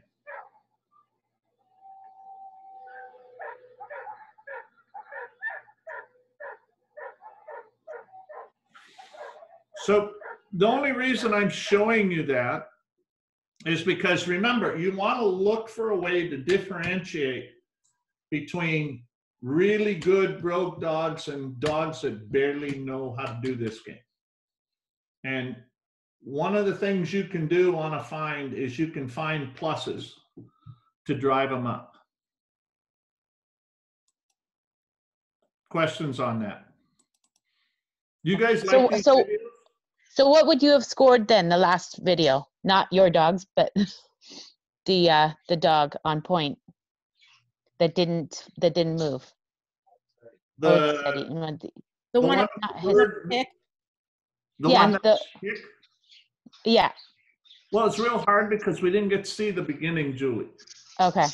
Yeah, I can't. I mean, from the tail end, if all I had to go on was the tail end, it would be a really good score.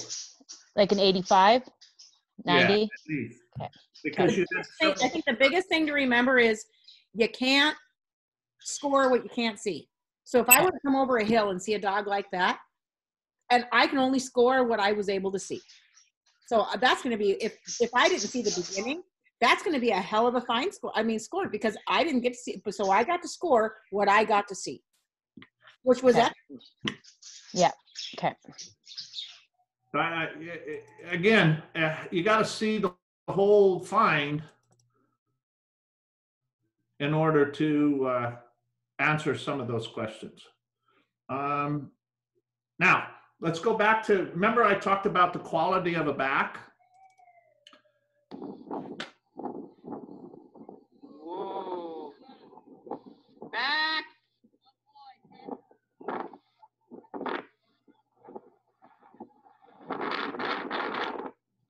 Did the dog stop immediately? No. Is the dog super intense? No. The plus factor is look at the distance. You know, he's making a back from a long ways away. But did you see when the handler got there, he's wagging his tail and he's kind of looking around. And I wish I had a Stevie back on here for you to see, compare. Dean, unless the video's really choppy, I'm gonna be inclined to say the handler wowed the dog on the back. That's a 0. That's just what I'm seeing and hearing. Yeah. You're getting obviously you're getting the audio before the. Oh, okay. Yeah, the rest. Okay. Whoa. It's. Yeah, whoa, and then back. Yeah, well, you're supposed to call back first. You're absolutely right. But the dog had already stopped. So you would warn. Okay, so it must be the video. Must be the video. Yeah, you would warn the handler. Now watch the dog here. See him looking at the handler. See him looking around, wagging its tail. Yeah. Okay, a lot of negative factors. One plus factor, only one plus factor of the whole deal was probably the distance of the back. A lot of dogs will run in and close that distance up. But there's several negative factors. If I were to score that back, remember 75 is perfect back score. Yeah. I would score that back there, 45, 50 range. Okay. Now, in the case that if I was right in the video and they said whoa before back, that's a 0, right? Yep. That's a no-brainer. Absolutely. Yep. And that's why. Even as the dog was creeping in to slow down, you say, whoa, that's still 0 because they haven't fully stopped. They haven't established the back yet. Absolutely right. Good question. I was going to say, that's a long ass way to be sitting at home. I know.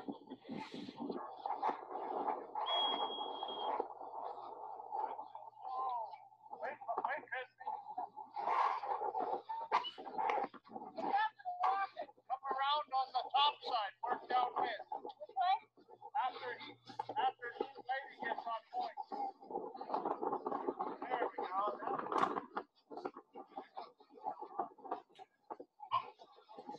And just help with walking. Yep. Okay, now you go.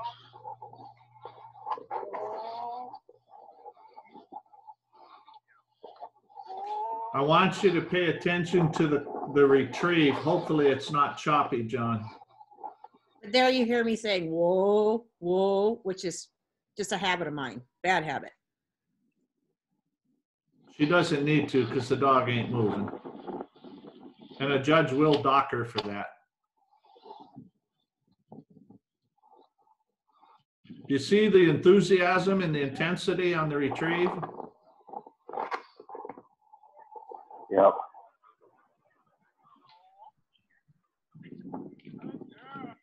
And Looks see, good to me.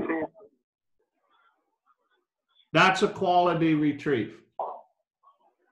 There's very intense, it's straight out, it's aggressive, it comes back, it's right to the hand. There's no, that's a very good retrieve. So what would you score that retrieve? Probably an 85.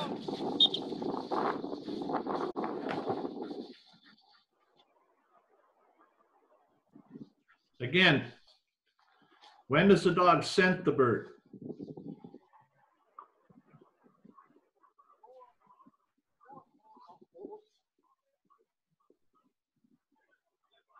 Versus when does it stop? You see how poor that work is? Took some steps, right? I mean, it's choppy again, but. Okay, well, the thing of it is no, you didn't take steps because it never established point. Usually when you say it takes steps after they establish point. Right, I meant he kind of creeped in more to get that final.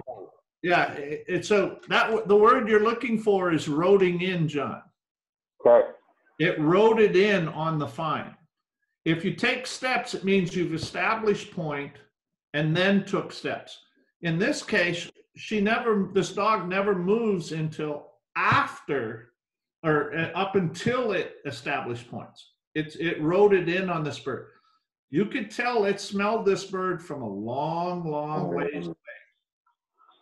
And I'll redo it. You can tell it smelled it from a long ways away, but it refused to stop until it was right on top of it. This should not be rewarded in a score.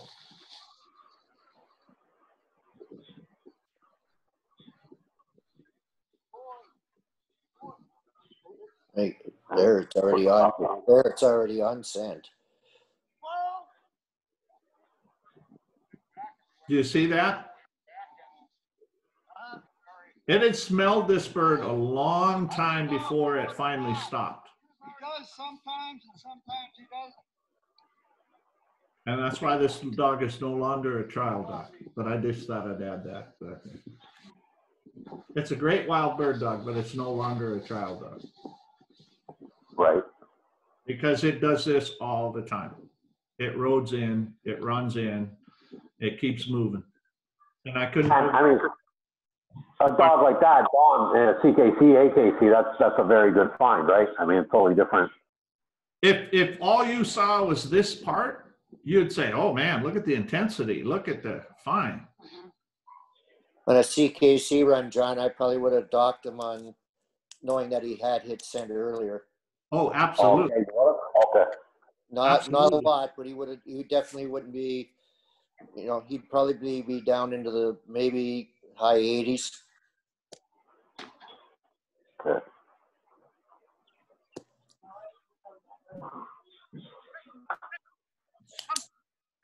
And if it was an FDX, test, hold on, one person at a time. Who's asking?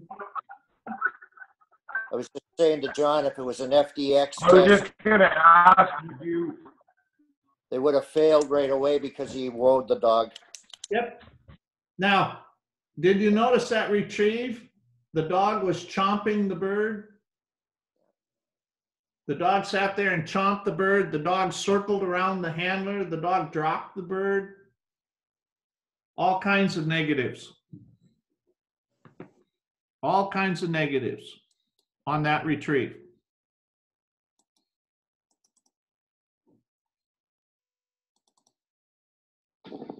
Nope, that's one we just did. Apologize.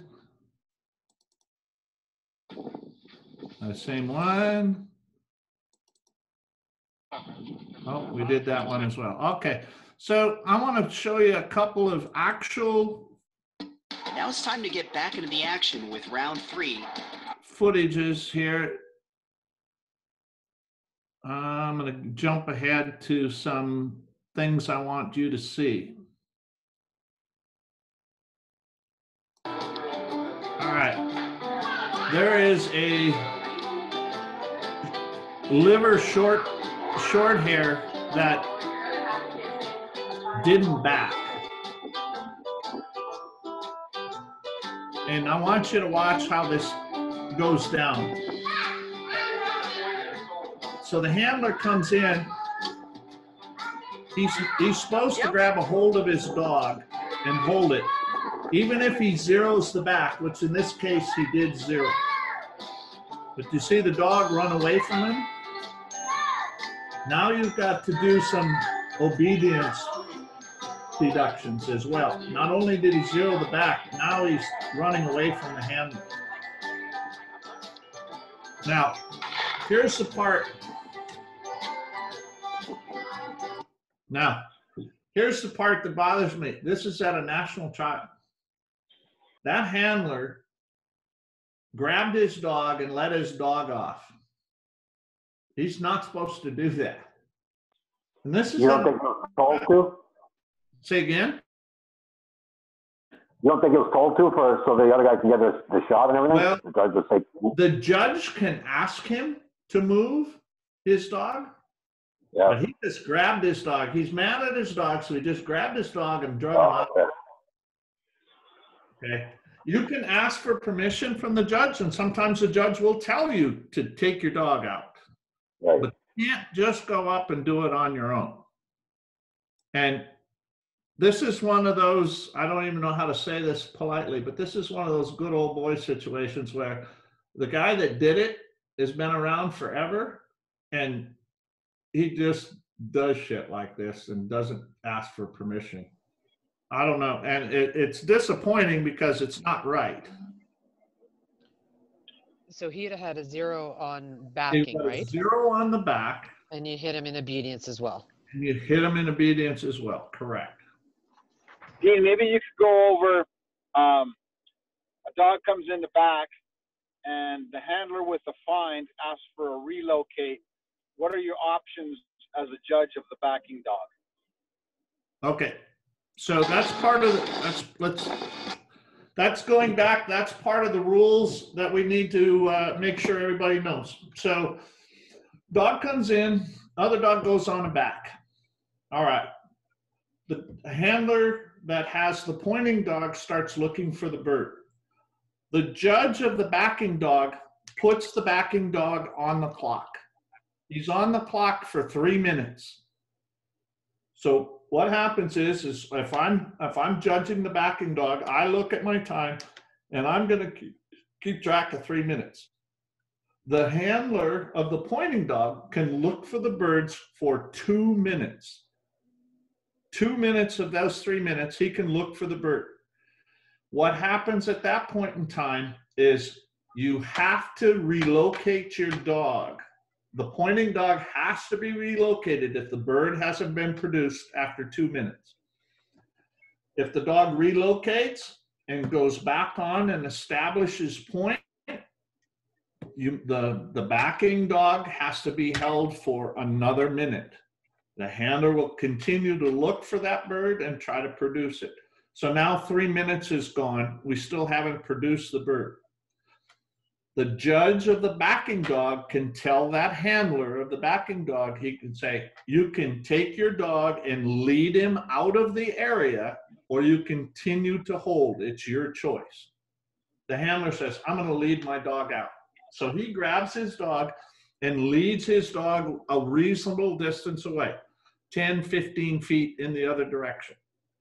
He can release his dog, and if his dog runs off and goes hunting, he's scored his back, he's met his obligation, and he can go off and start hunting. No matter how long that dog keeps looking for that bird, the other dog keeps looking for that bird on point. You've met your obligation. After 3 minutes, you're off. However, if your dog spins around and goes back on a back, you're stuck there for another 3 minutes, and we do it all over again. Does that make sense? Yep. You're holding a backing dog. 2 minutes go by. The other judge has to tell the handler to relocate his dog. He relocates, takes 4 or 5 steps, goes back on point. He keeps looking for the bird for another minute, can't find it. You tell the backing dog, you're allowed to lead your dog off if you like. If the guy knows his dog won't leave, he won't be able to, he'll just say, no, I'll sit here and wait. You have that option to sit there and hold your dog in the back or to lead them off. However, if you lead them off and they turn around and re-point or re-back, then you're forced to hold them for another 3 minutes. You can't choose to lead them off right away again. You're stuck there for another 3 minutes. Is that what you wanted me to explain? Yeah, that's exactly right. Just from a handler's perspective, yep. Once you get that first back, you certainly don't want to go in for another one because you're just burning valuable time. Right.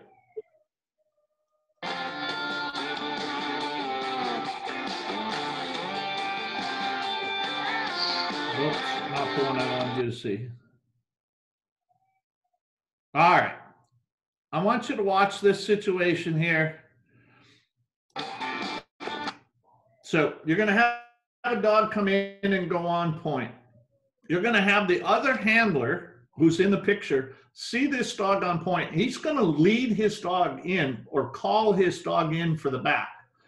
Now, one of the things that you have to differentiate as a judge is if the dog that's coming in for the back is in the scent cone, you can't score the back because the dog, you don't know if the dog is scenting the bird or backing the other dog.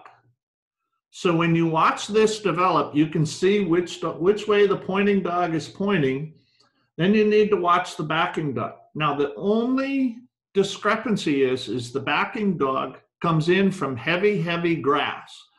And you have to, as a judge, decide, do I give him this back, even though he's in the scent cone, and he just suddenly saw the dog, or did he smell the dog when he backs? So I'm going to let this play out, and then we'll talk about it.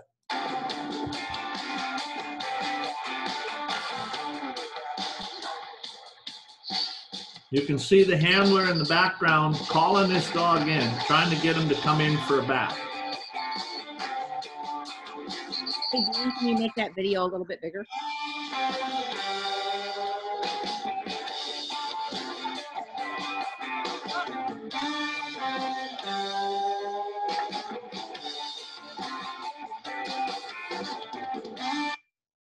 Did it play out? Everybody see it? Yeah. Can you make the video a little bit bigger? Is that possible? Yeah. Thank you. I'll do it again here.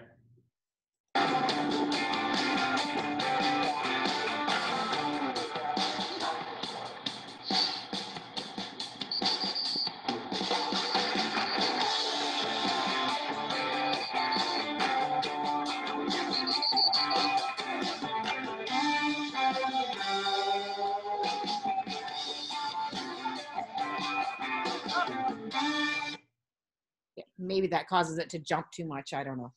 Sorry. Okay. So go ahead. I think the confusion is the dog looked at first, started to make a second step. I think he caught scent and then stopped. And I've had people look at this video. I'm glad you're seeing that. That's why you got to watch close as a judge. I've had people tell me that it came through that heavy cover, and it was only after it cleared the heavy cover that it saw the dog. I think it saw the dog first and had opportunity to stop and waited until it caught scent. Okay. So as a judge, you're faced with this kind of stuff all the time. And you try to be fair to the dog. You usually give the dog the benefit of the doubt. You have three choices as a judge. You can say, no, the dog saw the backing dog saw the other dog and didn't stop until it was in the scent cone. So I'm zeroing it. You're going to say the dog stopped, didn't see the dog, and as soon as it saw it, it stopped. Or you can say the dog only stopped in the scent cone, I'm zeroing. Or you can do the last thing, you can say, I'm not really sure what happened. I'm going to give you another opportunity. So you have three choices. You can zero the back, you can score the back, or you can tell the handler, I'm going to give you another opportunity because I'm not sure. If the dog came straight in from downwind and ran straight up to get to this point, then I would say it scented the bird.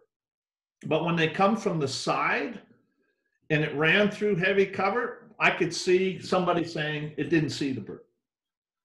You always have that option to say, you know what, I'm not really sure if it smelled it. You're not allowed to score it if it scented the bird instead of backing the dog. So you, in this case, if you're wishy-washy, you always have the option to say, I'm going to give you another opportunity because I'm not sure. Never.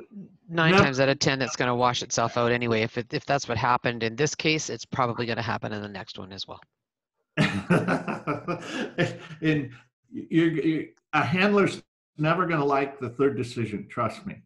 I'll give you another opportunity. I'm not sure if I'm going to give you that back, unless they know unless in their mind. And some handlers are pretty honest, and that's in their mind. They know that their dog smelled it. They're like, oh, good, I get another chance. Or if some of them will argue with you that, oh my gosh, the dog didn't see it until it cleared that brush. You know? Just to add something to that, Dean, if you don't mind. Looking at it from my angle, the dog's in the typical back. There's no intensity or anything like that. I also wouldn't punish the dog for the handler bringing them around downwind of the bird. Like this is an opportunity where I feel I'd give the dog another chance to see if it does the same thing again. But that was more, in my opinion, handler error, and the dog might get punished for that. And I was just, you brought up a very good point. That's handler error to bring the dog in from that spot. I agree totally, and I'm glad you brought that up, because that's where I was going to finish this conversation. Is if you know that dog is downwind, why would you bring it in to that spot? Because you know it's going to be a judge's decision whether you're going to get that score. Don't bring your dog in downwind. Bring your dog in from the side or from the front. Then it takes that judge's discretion totally out of the picture. So yes, I agree with you. But do you see how it can be real difficult to, make a decision like that? Now it's time to get.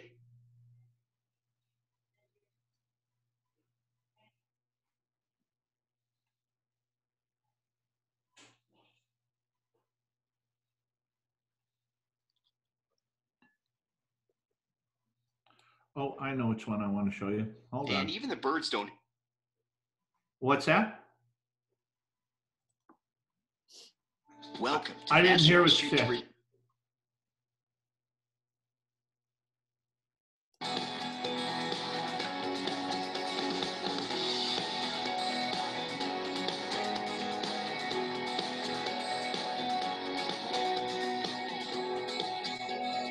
Hang on. The video I want you to see is coming up. I better get to it here. Oh, I hate to even show you this because this is me, but it's I'm going to show you a bad dog work here. This is a dog relocating on its own. I got to do it again because I missed it.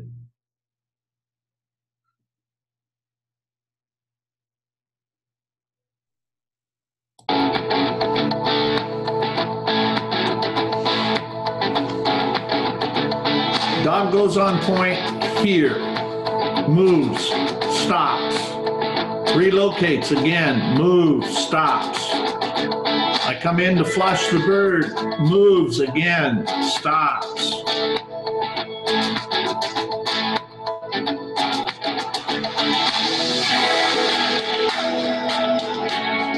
Okay, The dog at established point relocated on its own.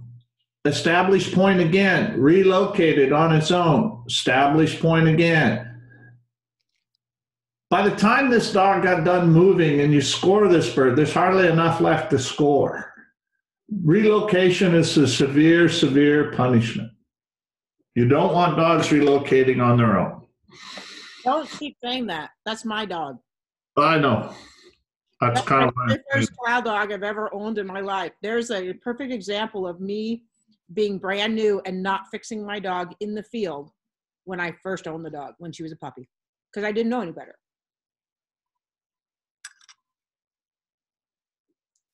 And now it's such a habit, she just does it. If she can't see it, she'll relocate every time. Okay, I want you to find this dog. Watch this dog.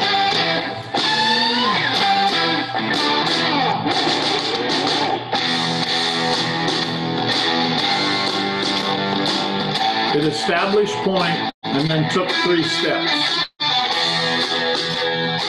Now it's looking around.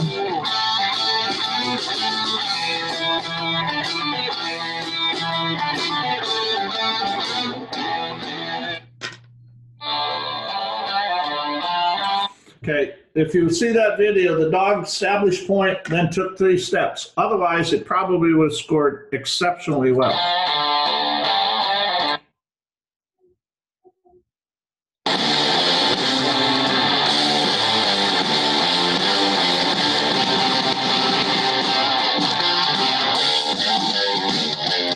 Again, the dog smelled the bird long before it stopped. It waited till it had it right under its nose before it finally locked up. You can't score it real high. You can't, it was, you know, maybe more average than anything.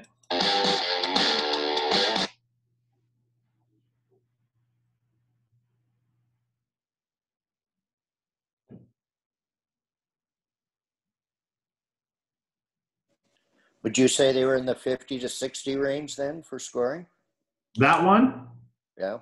No, I would say low 70s, high 60s. Okay.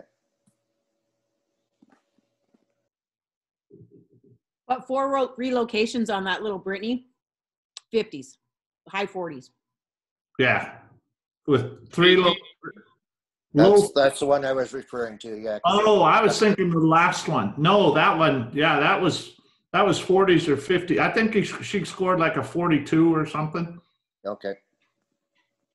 Hey, Dean, Jeff and Sean here. Yes. Do the judges typically come in that close and that quickly on those bikes? Hey, good question. One of the problems is there's such inconsistency across the country.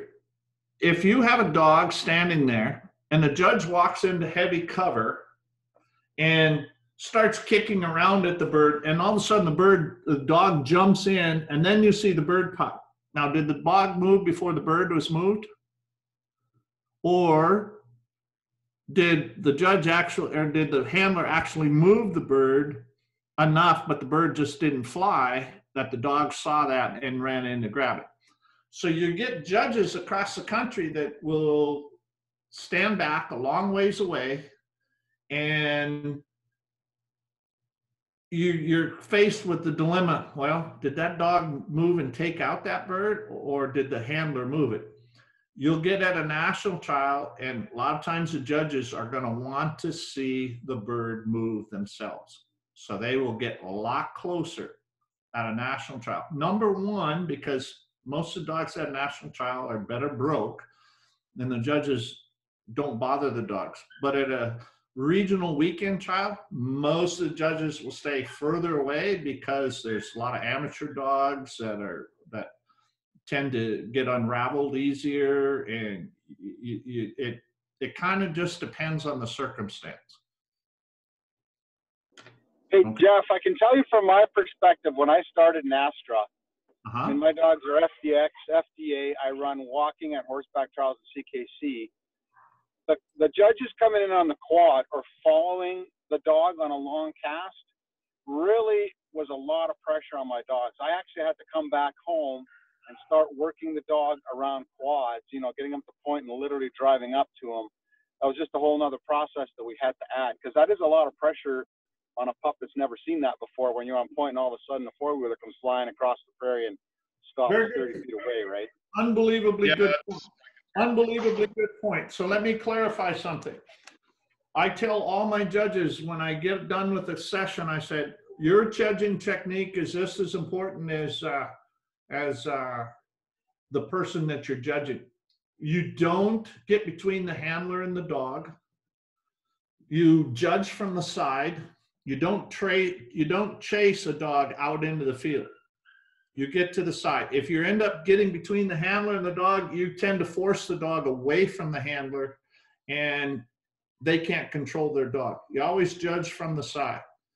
When you're scoring a dog, a lot of times you see this with rookie judges, is the bird will get handed to the handler.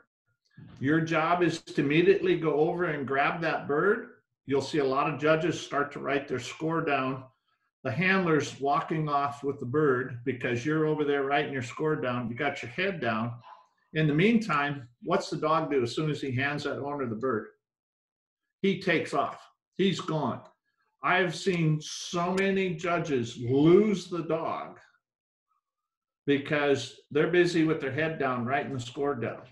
There's time to write that score down after, but that judge needs to follow that dog.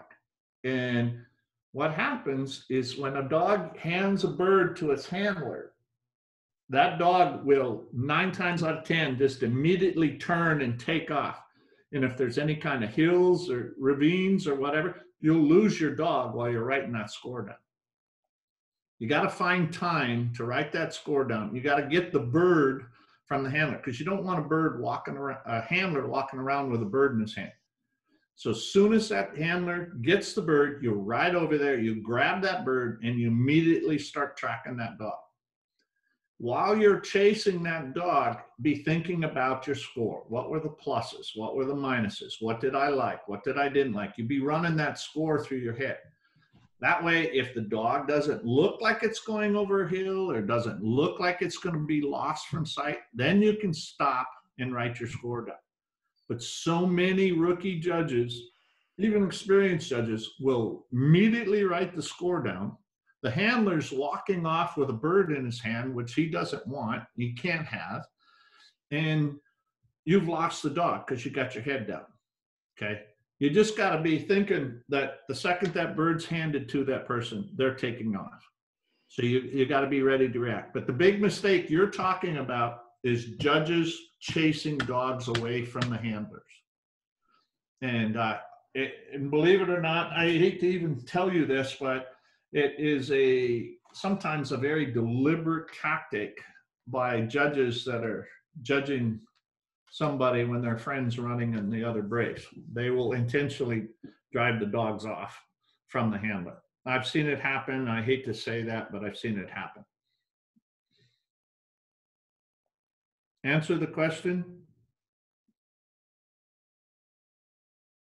Did that answer? Yeah, I think that that answers it. Thanks. Okay. All right, I'm going to kind of breeze through some of this and just make sure we understand, because this is the judging portion again. If a dog points a marked bird before the 3 minutes is up, you got to take it out. A dog cannot be let off a pointed bird, and if they are marked, all pointed birds have to be taken out. A stop to flush, we already talked about that. If a dog's running along, a bird pops and the dog stops to flush, you're allowed to call that dog off and that bird will become marked. If a judge is riding along and you see a bird on the ground and you think you're the only one that sees it, do you need to notify anybody and call it a marked bird? No. However, if you see the marked bird and you know the handler sees the marked bird, you can't create an unfair advantage. I keep saying marked bird. If you see the bird and the handler sees the bird, let's say it pops off the ground and flies 10 feet. You and your handler see that bird. Is it fair to the other handler if you don't say anything? No. So you have to mark it if you know that the handlers see it. Okay, so that's how you make the decision if you're going to mark a bird or not. If you're driving along on your bike and you just happen to see it and nobody else is around, the handler's ahead of you, none of the other handlers isn't around, you just don't say anything. You leave it there.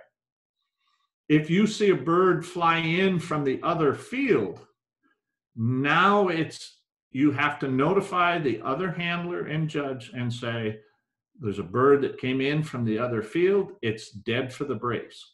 And they said, well, how do I know there isn't a bird over there? You identify it as a 2-bird area. You say, you can go over there, and if you find a bird, the first one doesn't count.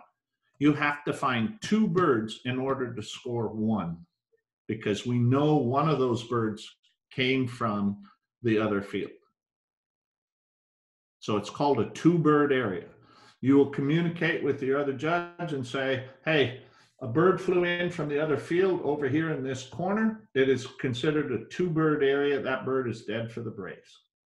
So if a handler goes in there and finds a bird, that first bird is dead for the brace. If he finds a second bird, he can score that second bird.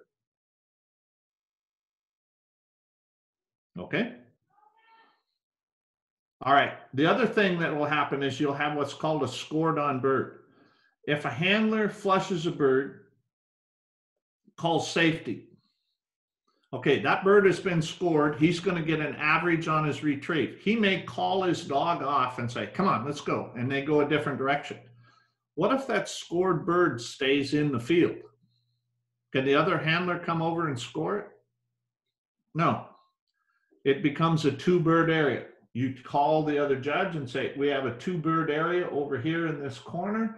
There's a scored on bird. And you identify where it is, and the other judge will tell his handler where the 2-bird area is. We have a scored on bird. Again, same scenario. If some handler goes over there after that, the first bird won't be scored, the second bird will be scored. Pretty self-explanatory.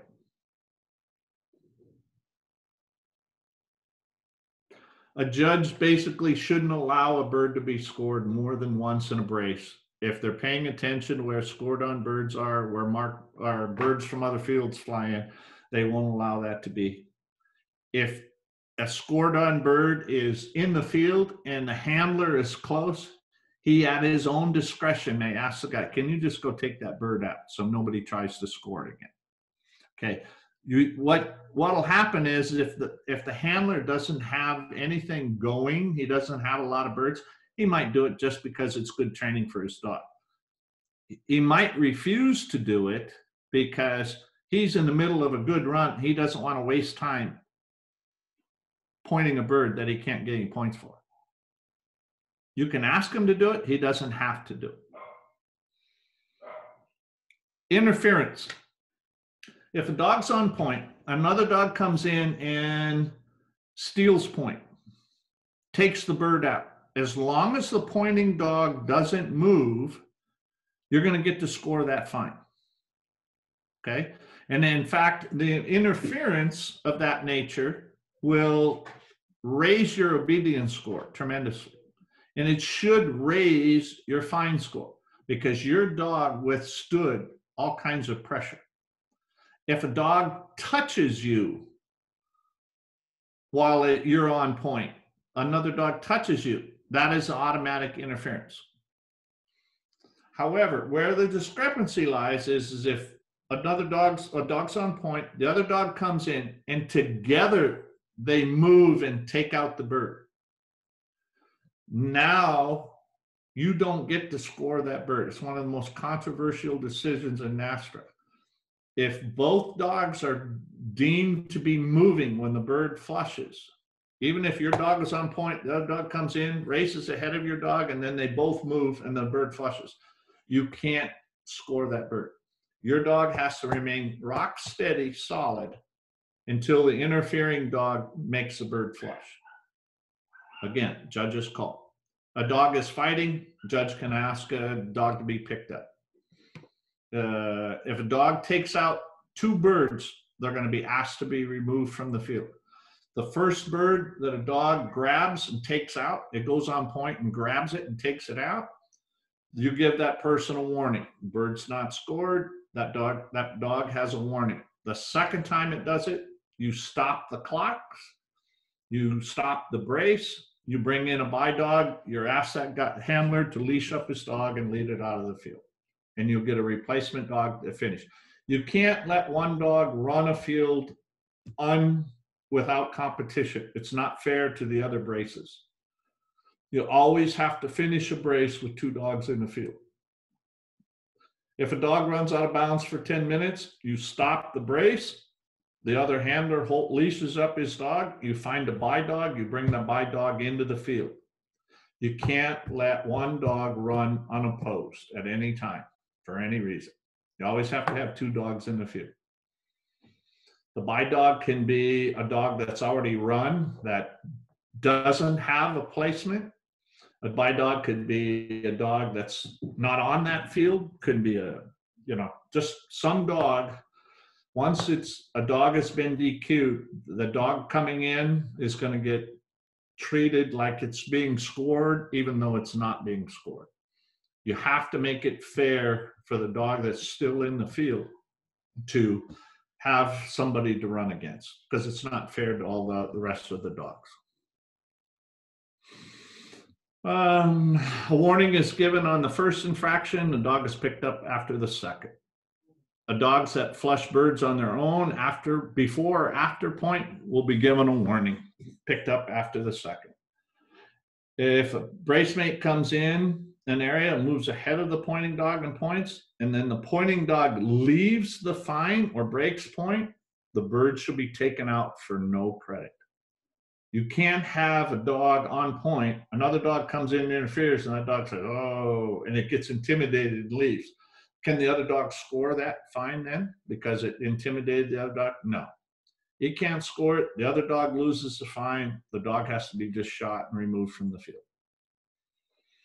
If a brace mate fails to back a pointing dog and moves in front but does not point the bird, and the pointing dog then breaks and together they take out the bird, this is where it gets iffy. There's no interference because both dogs have considered to have broken point.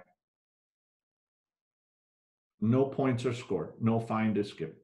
However, if the brace mate touches the pointing dog, interference is awarded, score the fine, and you get the average retrieve. Because usually a dog that interferes will also take the retrieve. If that dog rips out the bird and brings it back to its owner, you can't score a retrieve. So you will get an average. Dog must retrieve a bird to within 3 feet. You're allowed to take 1 step to reach a bird. Anything more than 1 step and you get a 0, you do not get to retrieve. The handler can ask to step out of heavy cover or brush so the dog can see him, but you have to ask the judge to do that. Should the retrieving dog, we talked about this, should the retrieving dog go on point during the course of a retrieve? The key point is it has to have the bird in its mouth. You'll get an average score on the retrieve and you'll get to score the next bird. If you're on the way out to make the retrieve, then no, you're not. You won't get the retrieve. If a dog is broke to wing and shot, here's a rules interpretation. You have dogs that are broke to wing and shot. The handler, normally when you shoot, the dog breaks, goes and brings the bird back to you. If the dog is broke to wing and shot, that means that dog's going to stand on point until the bird hits the ground. The handler is allowed to walk over on that case and release the dog to go get the retrieve. Again, it's a sign of another step of obedience. You can reward the obedience score on dogs that are broke to wing and shot. It's not required in our game, but it is a sign of real good obedience.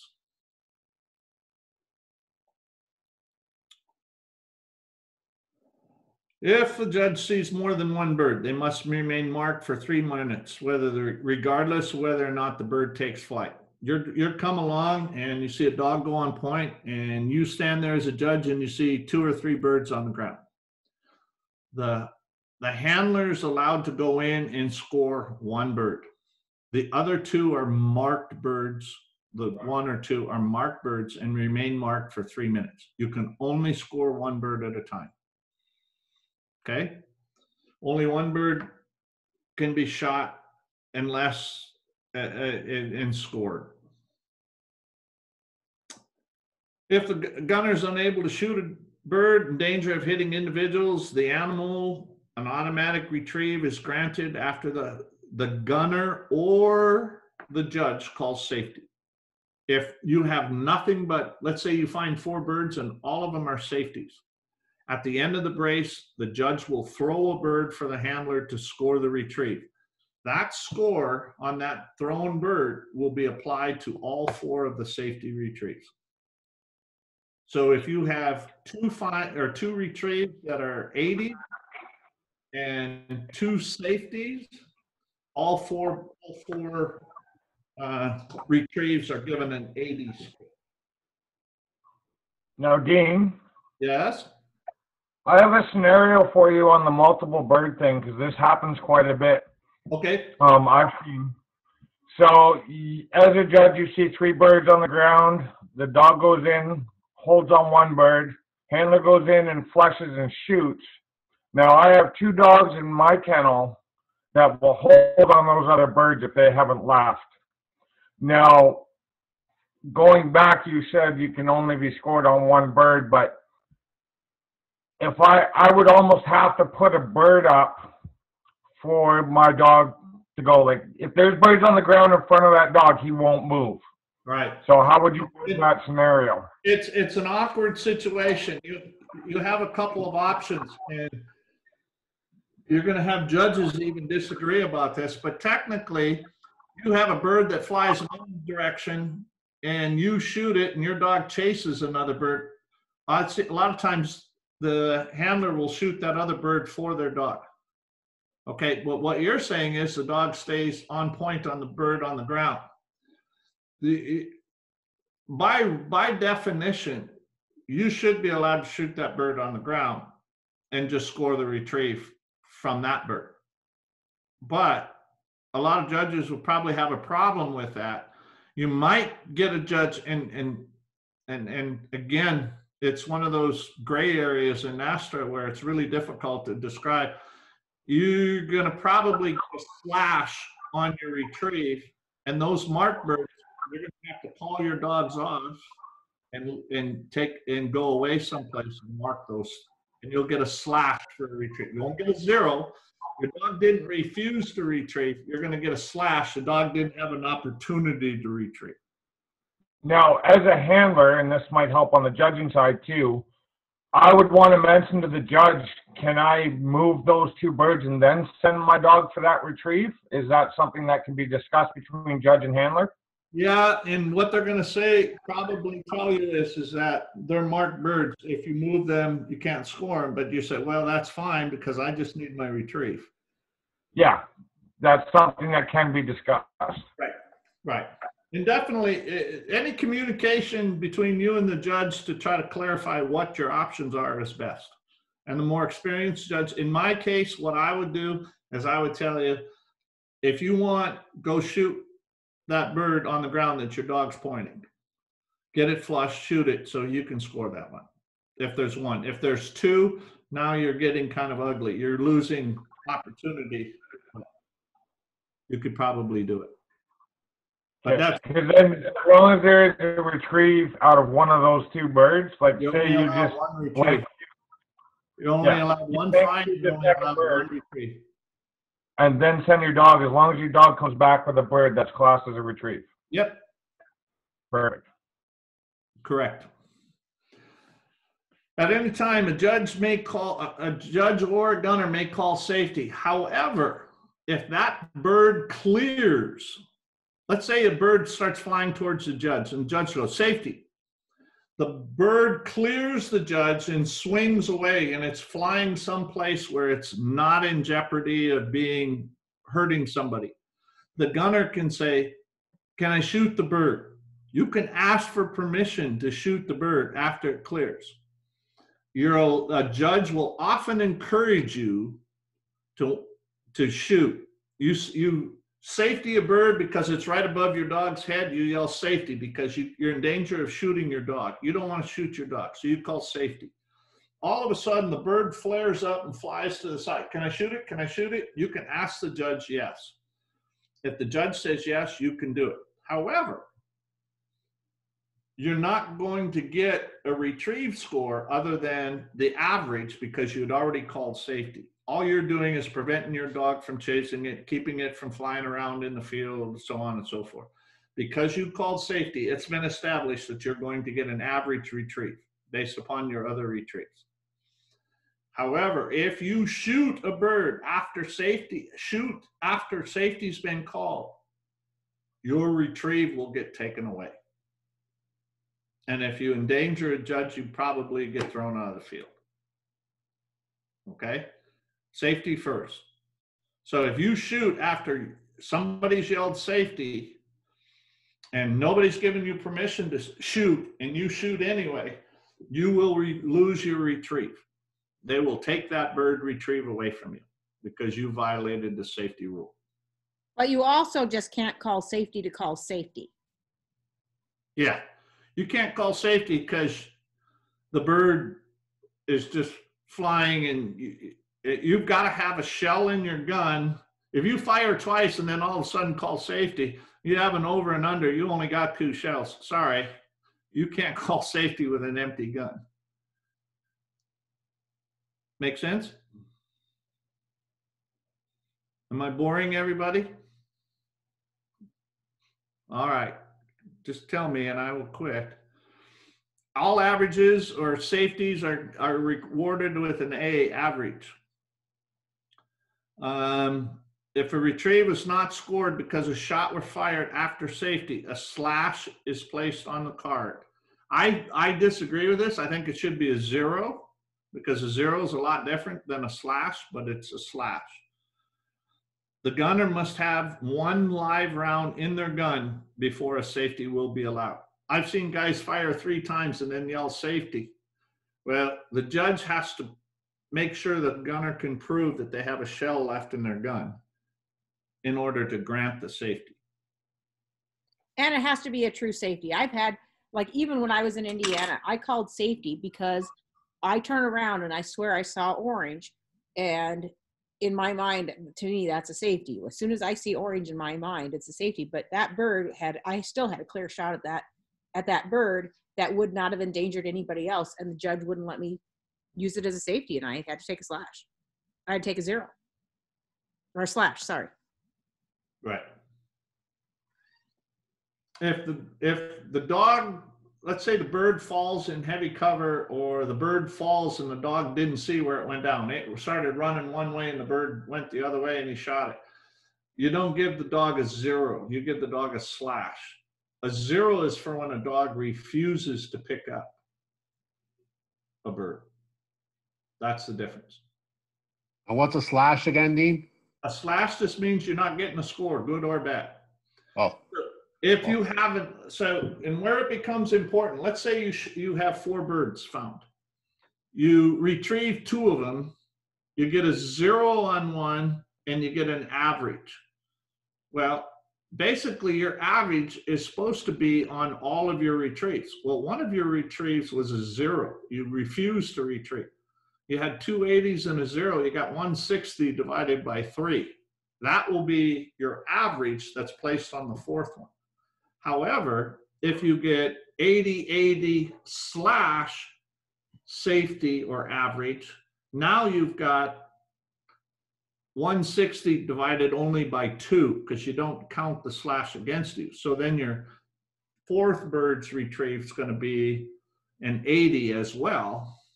instead of being averaged against a 0. So there's a big difference between a slash and a 0 from that standpoint. Right. And again, a slash is given if my dog's been hunting and hunting and hunting and hunting for a retrieve, cannot locate that bird no matter what we do.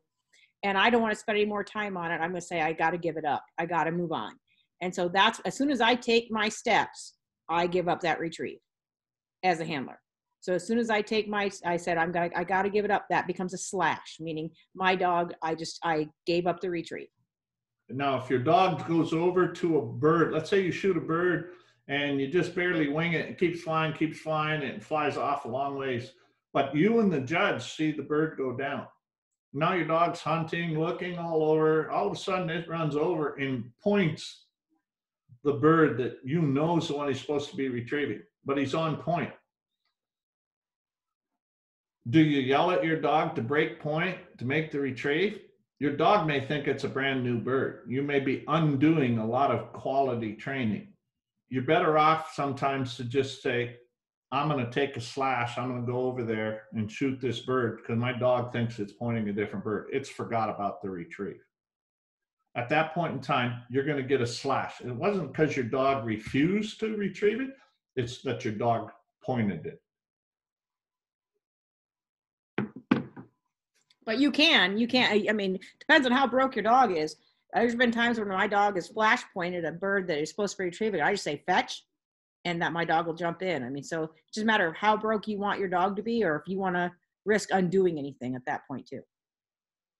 A judge needs to grab all the dead birds. Sorry, can I back up and ask a question on the safety? Yes. So can the backing dog handler call a safety?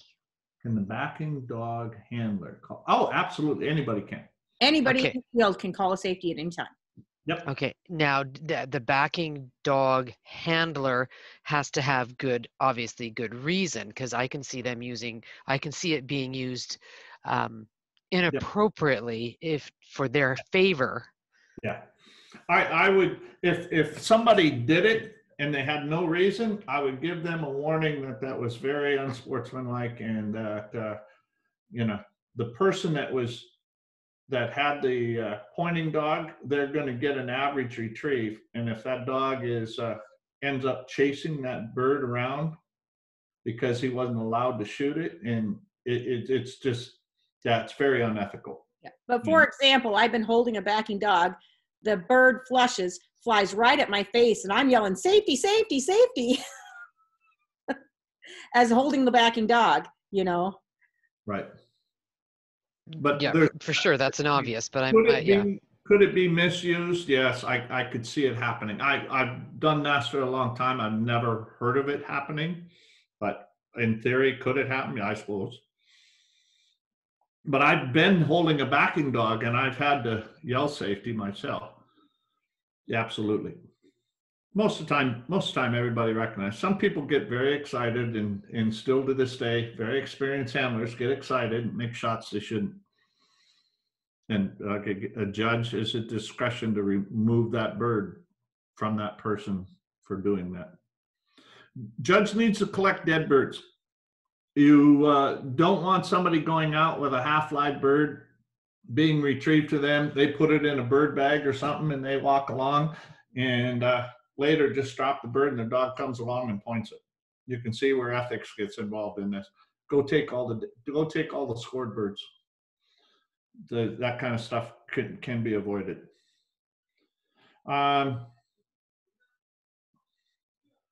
Make sure, don't allow them to bag the birds, basically. Back is when the dog sees the other points, remain stationary. And if the handler doesn't see the backing dog, can the judge call back for him? Can the judge begin scoring? Yes. Another thing that will happen is if a handler is a long ways away and the dog comes and backs the pointing dog, here sits the handler of the pointing dog waiting for the other handler, who's maybe a quarter of a mile away in the field, to come over to grab his dog before he can flush the bird. Once a dog is on point, you yell back, you have to make the person's hold that is flushing the bird. They have to wait for the backing dog to be grabbed. They can't continue with the flushing of the bird. A judge can recognize that situation and can go over and grab the backing dog and hold it for the handler. Now the handler can't stop, say, oh, the judge has got it. I'm just going to wait over here because I want my dog to come back over here. You can't do that. You have to continue walking and make an attempt to get to your dog while the handler or while the judge is holding your dog. Once the judge has a hold of the backing dog, the pointing dog handler can proceed with the flush. But Question, Dean. I'm a judge. I reached out, that handler's a long ways away. I reach over to grab that backing dog. I get off my bike, go over to grab that backing dog. That backing dog jumps away from me, leaves the back, or relocates itself on the back, but is more worried about me than the back at that point. Okay, if the dog leaves the back because if you feel that the judge intimidated the dog, you can't score the back. All you can do is give the dog another opportunity.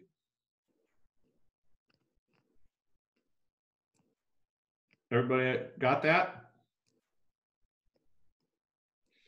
Okay, dog must back on his own. A handler can't command a dog to back. Whoa, and then call back. Again, back to what you see on the video. If Dean, sorry, I just lost my train of thought on that back. I had a question. Yep. I was told, I'm just trying to think of the scenario. So you have a back, the handler, the backing handler is a ways away. The judge will go and grab that backing dog. And somebody had told me, I can't remember the scenario. Is it the backing handler that can request that he doesn't want the judge to hold him? Yep. That he wants to wait until he gets to handle the dog? If it's reasonable, you can't use it as a stall tactic, John. If that handler is a long ways away and the guy's sitting there and let's say I've got a 3-bird to 2-bird lead on you and you just found your second bird. We know there's very little time left. I can just take, no, don't touch my dog. I'm going to handle it. You'll intimidate my dog. And I just dawdle along and it takes me 2 minutes to get over there. And there's only 3 minutes left in the brace. Right. You can't use it as a weapon. You can request that you don't do it if it's appropriate and it's a reasonable amount of time and the other handler agrees to it, then yeah, you can get away with that, especially with young dogs, that kind of thing. But it can't be used as a tool to gain an advantage. So it's kind of the judge's discretion, John. Okay. You can ask a judge not to handle your dog. I've got a young dog. He doesn't recognize people. If at all possible, let me get to him. You can request it. That's all I can tell you. Okay. I mean, you have to look at the situation and how it's being used. If it's a beat your brace mate at a national trial, you're at a national trial, you should have a dog that should be allowed to be grabbed by a judge. If you're duly dallying along and not hustling to get over there, you could be trying to use it for an advantage to prevent the outcome to be swayed. So again, judge's discretion, you can request it. If they understand the reasoning, as long as it's not being abused, they grant it usually. Okay? Judges should be shutting off their bikes when they have a situation like a back about to happen. You want to make sure you can hear your handlers, especially when you see a dog getting ready to make a fine, you see a dog getting ready to make a back.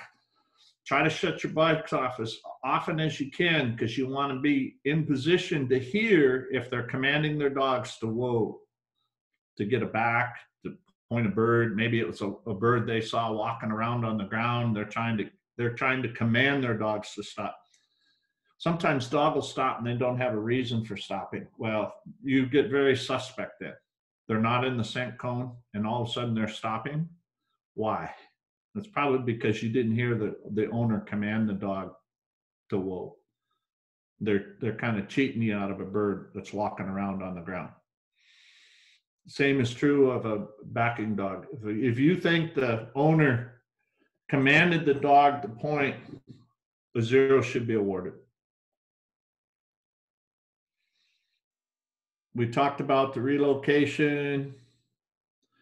One of the rules in NSTRA that's real interesting is if a dog comes in and goes on point, the other handler comes in and has a backing dog.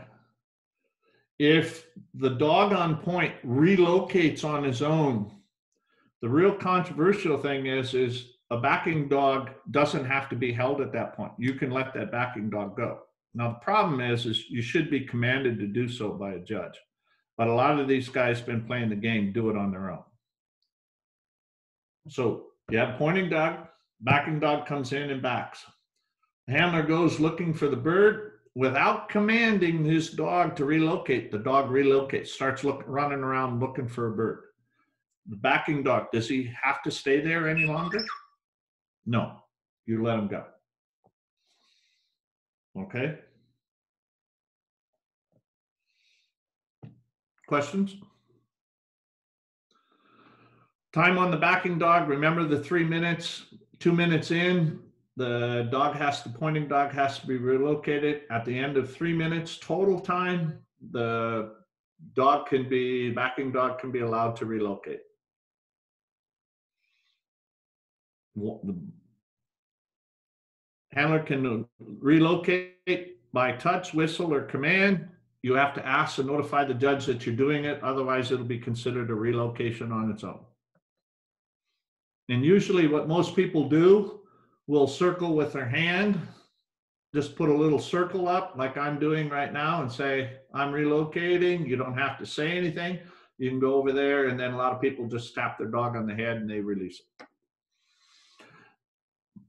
Blaze orange, safety green. You got to look at your local laws. Some states only recognize orange. Some allow green or orange. No birds shot on the ground unless the judge gives you permission. No guns can be fired just for purposes of calling your dog or trying to get them attention. No running in the field. If you run in the field, you could stand to lose the fines on that bird. In a national trial, they tell you in the blind, this is your first and only warning. If you're out there, you're going to have the bird taken away from you if somebody decides you're running. No dog may be grabbed and put on a leash just because the owner isn't happy with the dog. You have to continue letting them run. You'll see handlers that don't like the way their dog's working or don't think they're finding birds. If a dog is non-competitive, and let's just say it's pottering around, it's not really hunting for birds, the owner may say, well, I want to pick up my dog. Well, you can't do that until 10 minutes is expired. It has to be in that position for 10 minutes. The only reason you could pick up a dog immediately is if the dog is injured, the dog is fighting, that's it.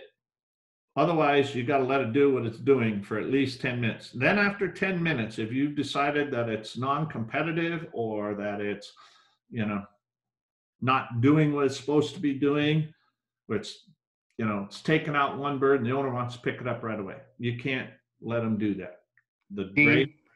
Yes. Sorry. How about like health issues like heat stroke or something? Can a judge, if the handler pushing the dog, yep, you feel it's heating up, you can probably say consider it an injury. If you can see that a dog is distressed as a judge, even if the handler doesn't think, you can tell the handler, go over there and check on your dog because I'm worried about your dog. Okay. A judge can request it, a handler can request it. Again, it's a judge's discretion. Okay. Time has to be called. A replacement dog has to be located. Both dogs have to be leashed. Go from there. If a dog breaks loose from the gallery, enters the fields where the dogs are working, you stop the brace until the dog can be removed. If a dog from another field runs into your field and points a bird, what do you do? Well, stop the clock. You can stop the clock, or you can mark that bird and let the other handler come and get it. And that bird is marked for 3 minutes, because now you both know where there's a bird, right? That's not really fair. So you got to mark that bird for 3 minutes. A dog goes on point. Now, if a dog from another field runs in and grabs a bird out of your field and takes it out, you stop the brace, you notify the bird handler, you tell both handlers to turn their backs, you go have the bird planter replant that bird. Because unfairly, they had a bird removed from their field from a bird from another field. Some of this is just common sense stuff, and you'll have to work through it. Hopefully your field marshal's watching your fields and can communicate, and you can get those kind of situations cleared up. Okay, sometimes handlers are not the gunners. Okay, you can have 6 people in the field total. You can have people sitting, if you have a side-by-side, you can have people sitting and watching from the side-by-side, or you could have situations where the handler, let's say it's a young kid or it's somebody that's not a confident shooter, you can say, I want to have a gunner. Who's ever going in the field needs to be in the blind, so they can't communicate where the birds are being planted, and they must walk out in the field. Now, one of the beautiful things of NSTRA right now is that we have what's called a mentoring program. If you're new to NSTRA, you're allowed a mentor for 8 races. That person will be allowed to communicate and tell you how to do it, what to do, where to go, that kind of thing. However, if you're an experienced handler, more than 8 races, and you want somebody to gun for you, that person has to walk 15 feet behind you, stay in that position, and you cannot communicate in the field. Oftentimes you see gunners walking behind their handler in a different area, and they're looking for birds on the ground. It can create an unfair advantage.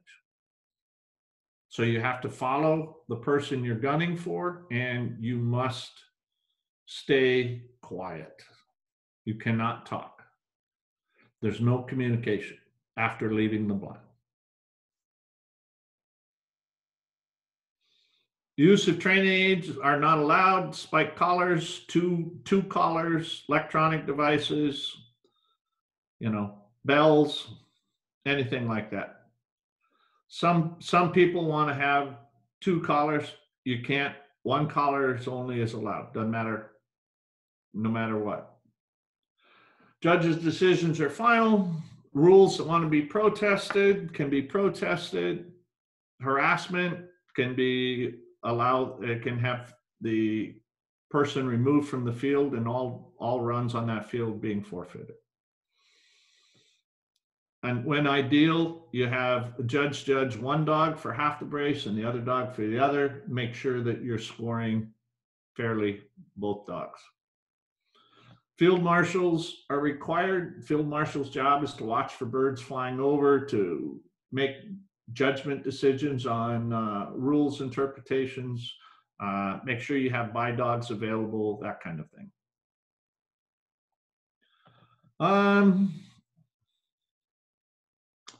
Dean, can I ask a question on the collars? Yes. If, those Brittany's, they all look alike.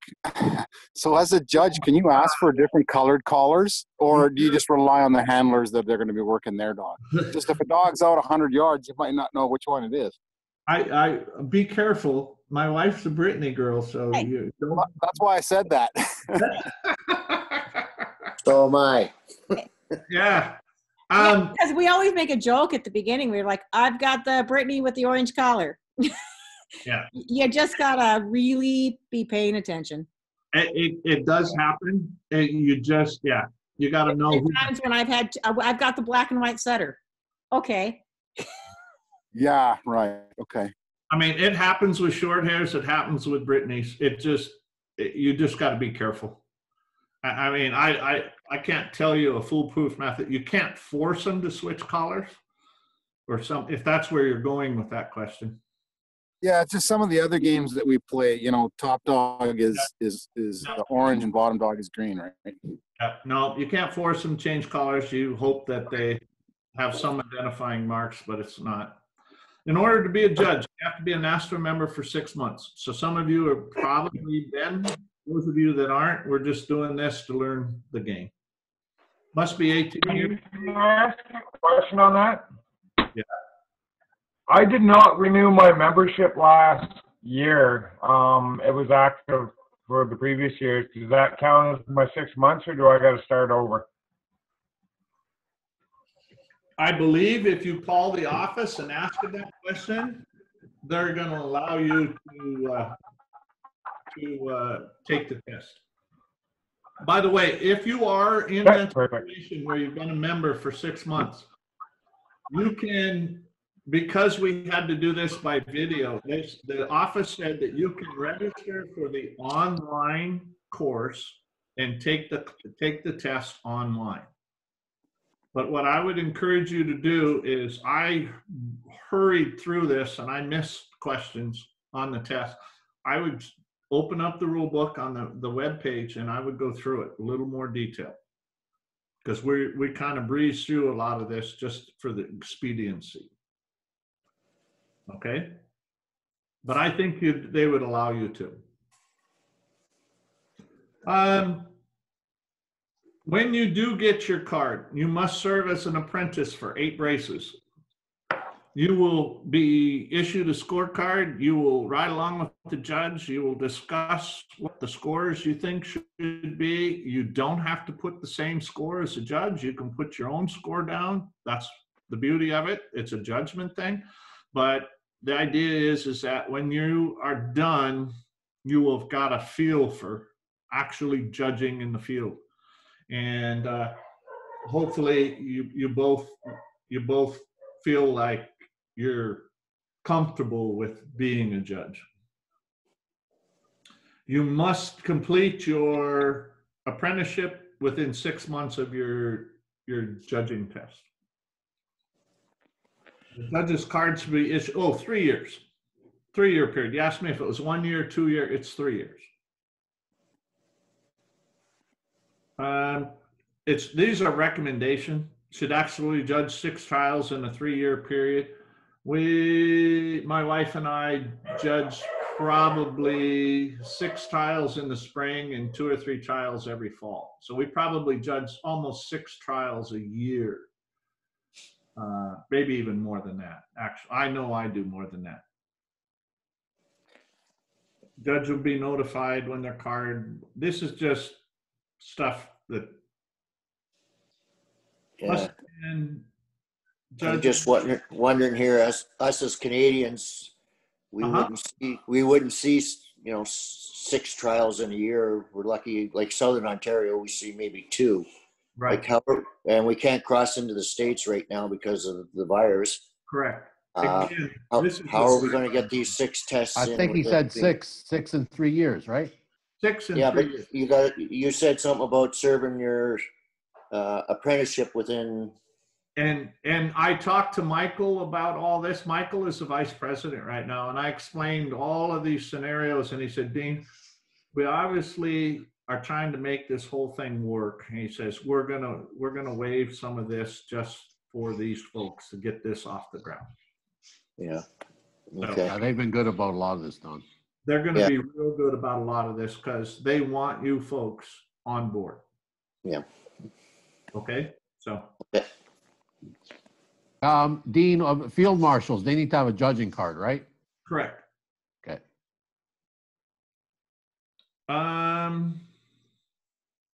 All right, let's talk about some other things. Let's say you're actually going to go out and run dogs. Okay. You have a field. Let's say it's 40 acres. It's perfectly square. 5 birds are planted normally. The only time 5 birds isn't planted is when? Anybody know? First brace. First brace. First brace is 6 birds. They do 6 birds. After that, if the reason that is because those people have no chance of having a bird carry over from previous brace. First brace, 6 birds are planted. scatter it. But the other 15 braces, if it's full, there'll be 5 birds planted. If you have a perfect square, most bird planters are instructed to plant the field as fair a manner as possible. So how would that be? Where would you put the birds? Well, quadrants are what we learned up here. I mean, 4 corners in the middle. 4 corners in the middle. That's the basic idea behind planting a bird field fair. 4 corners in the middle. Now, one of the things that new handlers often don't do very good job of is paying attention to the other handlers. You're so busy watching your dog and watching where your dog goes, you don't have any idea what the other handler is doing, where the other handler is finding birds. So the really, really good handlers probably watch the other person's dog more than they watch their own, because they know that if their dog goes on point, what's going to happen? Their judge is going to say point and tell them. So what happens, what's really frustrating for people, it's like me watching my wife, for instance, is when she's watching her dog and she follows and goes in and gets a couple of birds, and then she goes over and walks to a part of the field where the other handlers already found the bird. And so she spends 5 minutes hunting for a bird that doesn't exist anymore because the other handlers already do. If you're using these guidelines that there's 5 birds, 1 in each quadrant, and then 1 in the middle, if you're watching the other handler find birds, as long as you're finding birds, the difference between finding 3 and finding 1 might be paying attention to him, knowing where he's found birds, he or she has found birds, and making sure you don't go there after they have. Talk like I'm new. Trust me, it's almost broke up our marriage when I'm watching my wife run her dogs and she starts walking around following where people have already found birds. Honey. Let's have a conversation later. Okay. So does that make sense? I mean, part of that is strategy, and a lot of strategy involves knowing where the other person has been. The other part of strategy is paying attention to the bird planter. The bird planter goes out, he might not cover a certain part of the field the brace before. You might figure out where the 5 birds are planted the brace before. If you watch that brace that runs before you, you might be able to see where the other dogs in the brace before you didn't find all of their birds, and you know where the bird planter went, so you know where to go. You know, like watching a blackjack table. It's like counting cards. If there's extra birds out there, you can take advantage of it. You know, it's the difference between advancing or not advancing. A lot of times at a national trial, is because you know where there's an extra bird in the field and the other handler doesn't. Or you know where there's an extra bird and you can keep it in your back pocket for when you need it, so to speak. You can go get it late. Go get the birds that are planted in your brace and then go get that bird that's on the edge of the field where a person wouldn't normally look. I mean, there's a lot of little subtleties to this game that you have to do really well. Bird planters often have patterns. I just got done with a national trial in September. We did very well. We got a 2nd and a 3rd out of 128 dogs in the country. Part of that reason why we did so well, not necessarily because I think I had better dogs. I think part of the reason was I figured out the bird planter's pattern. I knew when we found, he had a couple of patterns. When I found one bird, I knew where the rest of the birds were in the field. Some people never figure that out. Some people don't pay attention. Some people don't see patterns because they don't play the game hard enough. Part of it is just letting your dogs do their job and following them and enjoying that. Part of this is being competitive. I like to tell people, you know, I was an ex-high school jock. I played football, I played basketball, I ran track. I competed. I went to college, played college ball. I did all that. I competed. You name it, if there's a sport, I was competitive. And that was the thing. Well, I'm almost 60 years old now. Okay. I can't play with the best people in the world in football. I can't even play anymore. I can't play with Michael Jordan in basketball. But what I can do at my age is I can play with the best people. Now, I can't golf with Tiger Woods, but I can run dogs with Greg Woods. I mean, this is the beauty of NSTRA is people can go out at 18 years old and win a NSTRA event. People can go out at 80 years old and win a NSTRA event. It doesn't discriminate by age. It discriminates by the quality of the dogs you run. Or gender. For the What? on this thing, or gender. I'm here to tell you. Well, and the judges make a big part in that too. Mm-hmm. But does anybody have any questions? I know we went through a lot. Is there anything you want me to cover that I haven't covered? Jeff, John, Don, Josh, anybody? Me personally, I can't think of anything. I think it's like you said, we're going to have to go through the rule book and just fine tune anything that you missed or didn't touch on, and take the test and then do the apprenticeship and just rock from there. Yeah, and hopefully by next spring, if they open up Canada, what we would like to do is we would like to come up and help out. We would love to come up. I know the Michigan folks have come up and helped over there. I know the Mid-North folks and Big Sky folks who come up and help in Manitoba, Saskatchewan. Hopefully we can get this all put together. I think that's the only way to do it. Like I said, that's how we started expanding here. You know, Townsend and all his crew came up. It was great. You know, a bunch of experienced judges. They loved what we were trying to do. And we've just been rocking since then. So yeah. Hopefully Jeff can kind of do the same. I know you guys are close on the border there with his group. So. And if the border opens up, you don't have to be invited to come down. Just plan on coming down and running in trials in some of the state regions that are close to you, because you know we're always looking for guys. We're always looking for competitors. Not only can we go up there, but you guys can come down. Yeah, I was really Michigan, so it's great to see the difference, especially in judging. That's what intrigued me. You know, the quality of judging and the scores and how it's so different. So it was really a wake-up call. Yeah. Well, that's why I really wanted you to just see videos. I have the whole Dog of the Year from 2018 on video. I just showed you bits and splices of it.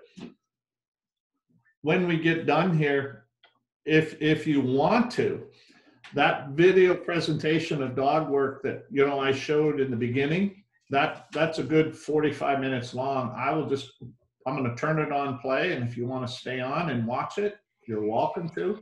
It shows a lot of dog work. And the other thing we have on YouTube on our, I think I posted it, it's also on our website, on the Mid-North website. We have about a 15-minute video, 10-minute video from our triple that we held last year. Shows some amazing dog work too. Some amazing finds, some amazing retrieves. It's just short 10-minute clip. Yeah, and that's on the Mid-North website. Anybody else? Is there anything, questions or comments or anything general? This is Vince. Just something I'll share. I know when I did my apprenticeship, you got a couple of choices. You can ride along with the judge, grab your own four-wheeler and ride beside him. I had an opportunity to sit in a side-by-side with the judge, and I found that to be an excellent experience, because you get to talk to the judge that whole brace, as opposed to, just when you pull up and you shut your engines off. So if there's an opportunity to sit with an old, a good judge in a side-by-side, I would jump on that. And I was just going to tell you, when you go to set up your trials, if you can round up side-by-sides for that purpose. That is the best scenario. Not only can you can put apprenticeships in there, you can put people in there with video cameras or still photography. We have a couple of gals in our region that love to ride along and do camera work. And you should see the quality. If you, again, go to our region's webpage, the Mid-North NSTRA webpage. If you go there, there is some photography that it would just floor you. I mean, it shows dogs on point, it shows birds out in the open, walking around. And the files on our Facebook page, on our Mid-North Facebook page. If you go into the files, it'll show all those, from even this spring. I was just going to jump in there on that, Dean. You were talking at the beginning about going on the Sportsman channel. If there's something you want to do up here in Canada to advertise on Wild TV, let me know, because I can make that happen. We can talk after about that. You can? Well, let me. Yeah, I currently on Wild TV, so. Well, let me give you some more background, Josh. 2 years ago, when I put this video together, I did it on my own. I was running for the national president position. And one of my campaign things was that we need to get this out there and we need to expose it. And they wouldn't let the cameramen be in the side-by-side to get good quality photos. They had to videotape from the observation tower. Well, unfortunately, the quality of the camera work was from too far away. But we've done video from the side-by-side up to, and it is so wonderful that it's one thing I'd like to have a regular weekly television spot where we would do national trials, regional trials, weekend trials, and just have a whole season-long deal. It would be great advertising. It would generate some revenue. It would be, I think it's a win-win for the organization. That's kind of the way I'm gearing my TV show next year, is I wanted to be able to post some of the dog events, like Between Dog Shows, NSTRA, CKC. We filmed some CKC a couple of years ago. I just made Charlene follow us around with a camera. Can you get a hold of me on Messenger with your contact information, Josh? And yeah, I certainly can. Let's try to work that out. Because I would like to have you guys do that right at your very first event. Yeah. Also, the general manager from Wild TV moved over to the Sportsman channel too, Helgi. So, Sportsman channel is now in Canada, so that's kind of a double opportunity as well. Awesome. Well, that's one of my big ideas, is to grow and develop this sport, and that's one of my things. And I know Lawrence Panetti, when I got this film, I wanted to show you folks this video, and a sad story. I'll tell it. I don't want to take all your time. One of the people that was doing the interviewing had his own agenda, and he had different dog food brands represented and different things than our sponsors are on his person. And so when our NSTRA board of directors looked at it, they said, we can't use this. So we had to throw the whole thing out, even though it was already done and paid for. I remember watching that one. Did you? Yeah, that's the one that I was going to show you here at the end. Yeah.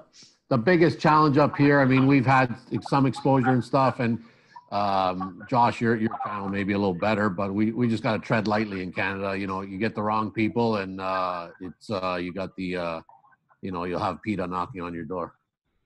Do you have access to the birds? What's that? How's your access to birds? Birds is great. I mean, it's one supplier mainly, but it's more what I'm talking about is, you know, how we dispose of the birds, things like that. When that starts getting out on TV and video, it could really backfire. Right. I mean, absolutely. Absolutely. You know. Make sure you show them being used. Yeah. Have somebody cleaning them and cooking them up. Well, we had trials in Cranbrook, BC, and in British Columbia now, you cannot shoot a bird that's been released for 24 hours. So you can't have events there anymore. Isn't it amazing? Treading lightly with some of these people, you know. Isn't it amazing? Some of the idiotic rules that are out there. That's fair chase, huh?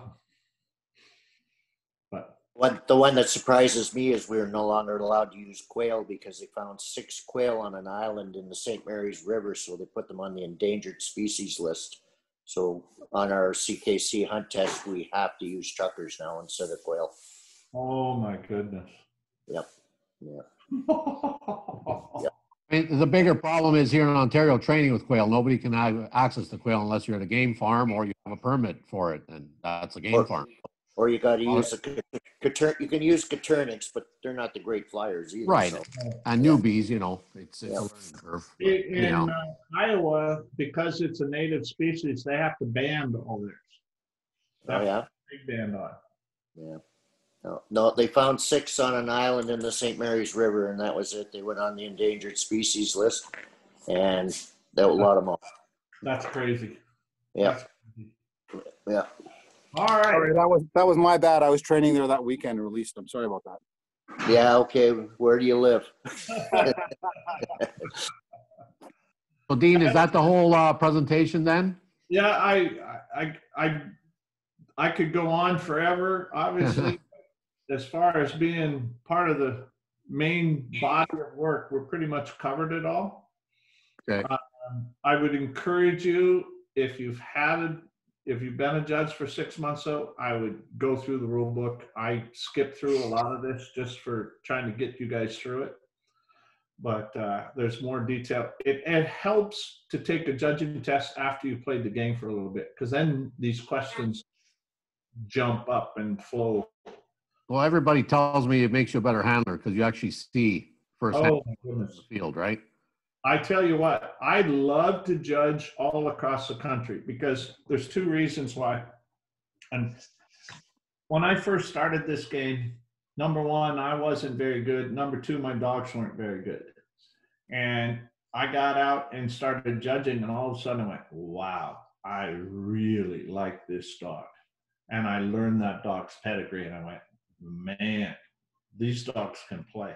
And so when I travel across the country to this day, I still am in that position where I go, wow, this is a great dog. This is a quality dog breeding right here. And I put it in the back of my brain. Well, I'm still not a very good dog trainer. I've had a lot of help, and probably one of the best dog trainers in the country still begins to train all my dogs. I try to finish it, but I try not to screw up what he's done. If he puts the foundation on it, I take him from there. Well, what happened is I realized that the dogs I had could never play this game and win. Do you remember me telling you the story of being so competitive that this is one of the things that if I want to be competitive, I have to get better at? Well, a lot of it wasn't possible with the dogs I had. So by judging and seeing a lot of people's dogs and being open-minded, you travel the country judging, you see the dogs you want to get pups out of. And so my wife and I have probably some of the most, well, quite frankly, some of the best bloodlines in the entire country. Not because we raised them, but because we went to the people that raised the best dogs in the country and got their pups. Now, our pups are in the hands of good handlers across the country and are making a name for themselves. And so it wasn't because we started with good dogs. It's our because Britneys. I just want to say that our Britneys.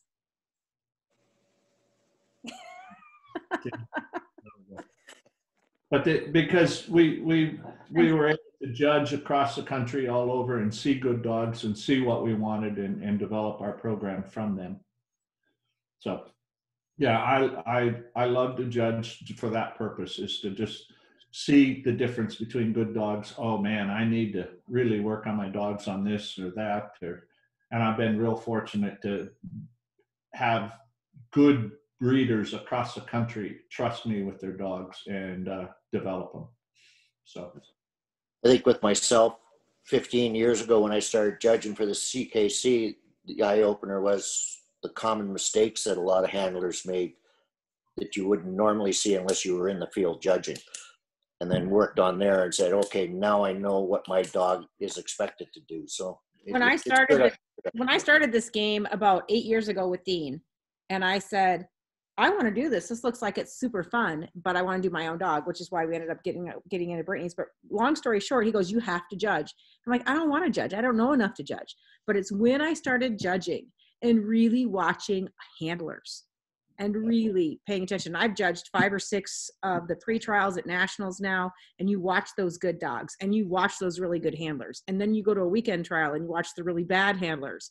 And it's that whole gamut of experiences that you bring together to make you a better handler when you're in the field. And it's huge. Judging changes everything for you as a handler. Yep. I agree. Well, that's it. I mean, Kristy and Dean, thanks so much for taking your Sunday off to do this for us. Really appreciate it. Well put together. Thank you very Is much. anybody interested in watching the video that we produced or not? Yeah, I would be. Yeah. Well, let me get my glasses back on. Let me fire it up for you. If anybody wants to contact us, what would be best? I don't care. You can have my phone number or you can have my email. I already put your email out there. Okay, I'll put Dean and my phone numbers out there too. And I have everybody's email that have put their emails into the chat. If you do not put your email into a chat, it's not a big deal. You can contact me. You can private message me on Facebook, or you can email me, or even text me or Dean. Here in the chat, I'm going to put Dean. I'm going to put that to everyone.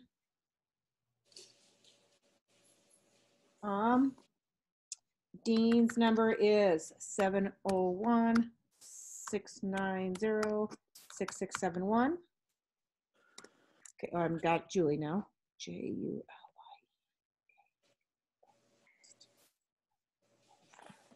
Gmail. Dean and Kristy, thanks from Manitoba here as well for putting this on. We really appreciate this and all your efforts and trying to help us get this going here. We couldn't do it without you guys, that's for sure. Thank you. We can't wait for the border to open so we can come play with you. Yeah, I was hoping to come play with you this summer, but that just didn't happen. No, we're excited for you guys. You know, you guys will be probably our closest region. So if you guys can get events going, it would be nice to be able to jump across and compete with you guys and play together. So I think Pam said the only thing that was really difficult about going across the border was taking firearms. So we always had a shotgun for him here. And so he just had to bring his dogs. He just had to have his, his health certificates and everything else when he actually came across the border. But that was like 6 years ago, 7 years ago. I'm not sure what that still looks like. So I think it's a piece of cake now. We just get the ATF form, and okay. U.S. border guys are super cool. No, most of the time we're just shooting the shit, and they're intrigued when they see everything. It's coming back where we get more questions, but yeah, and that's true of us too. It's harder to get back into the States than it is to leave. Yeah. Going to Canada. I don't know why it's that way, but well, what I'm going to do then is I'm going to roll this. This is 1 hour and 17 minutes long. So I'm just going to roll this. Yeah, stay on as long as you want. Sign off if you need to, but this is not on YouTube or anything, right? Dean and Kristy, you don't have this on YouTube or anything? This particular video? Not this piece, but we could get it on YouTube. Yeah, I think it's going to be less choppy. I think it's this one's going to be probably choppy. I mean, we'll see what it looks like, but I'm wondering if you can upload it and that way it's nice and clean. Might be able to. Until he comes home because he doesn't have a clue. Trust me. I was just going to say, I'm sure my wife could probably figure it out. Do it real fast. Like about, yeah, it's 5 gigs. It's pretty big. I'm going to roll this. I'm going to blow it up, and you folks look at it. And like I said, feel free to contact me if you have questions, or anybody have questions about dogs, about training, about anything like that we might need to cover. Hey, Dean and Kristy, do you think you could send that to me on a USB drive? I could upload it for you to YouTube if you want. Yeah. Well, if you're going to put it on YouTube, Kristy can do easier for them. And I'm going to stop the Okay. recording now too. Yeah, that's fine.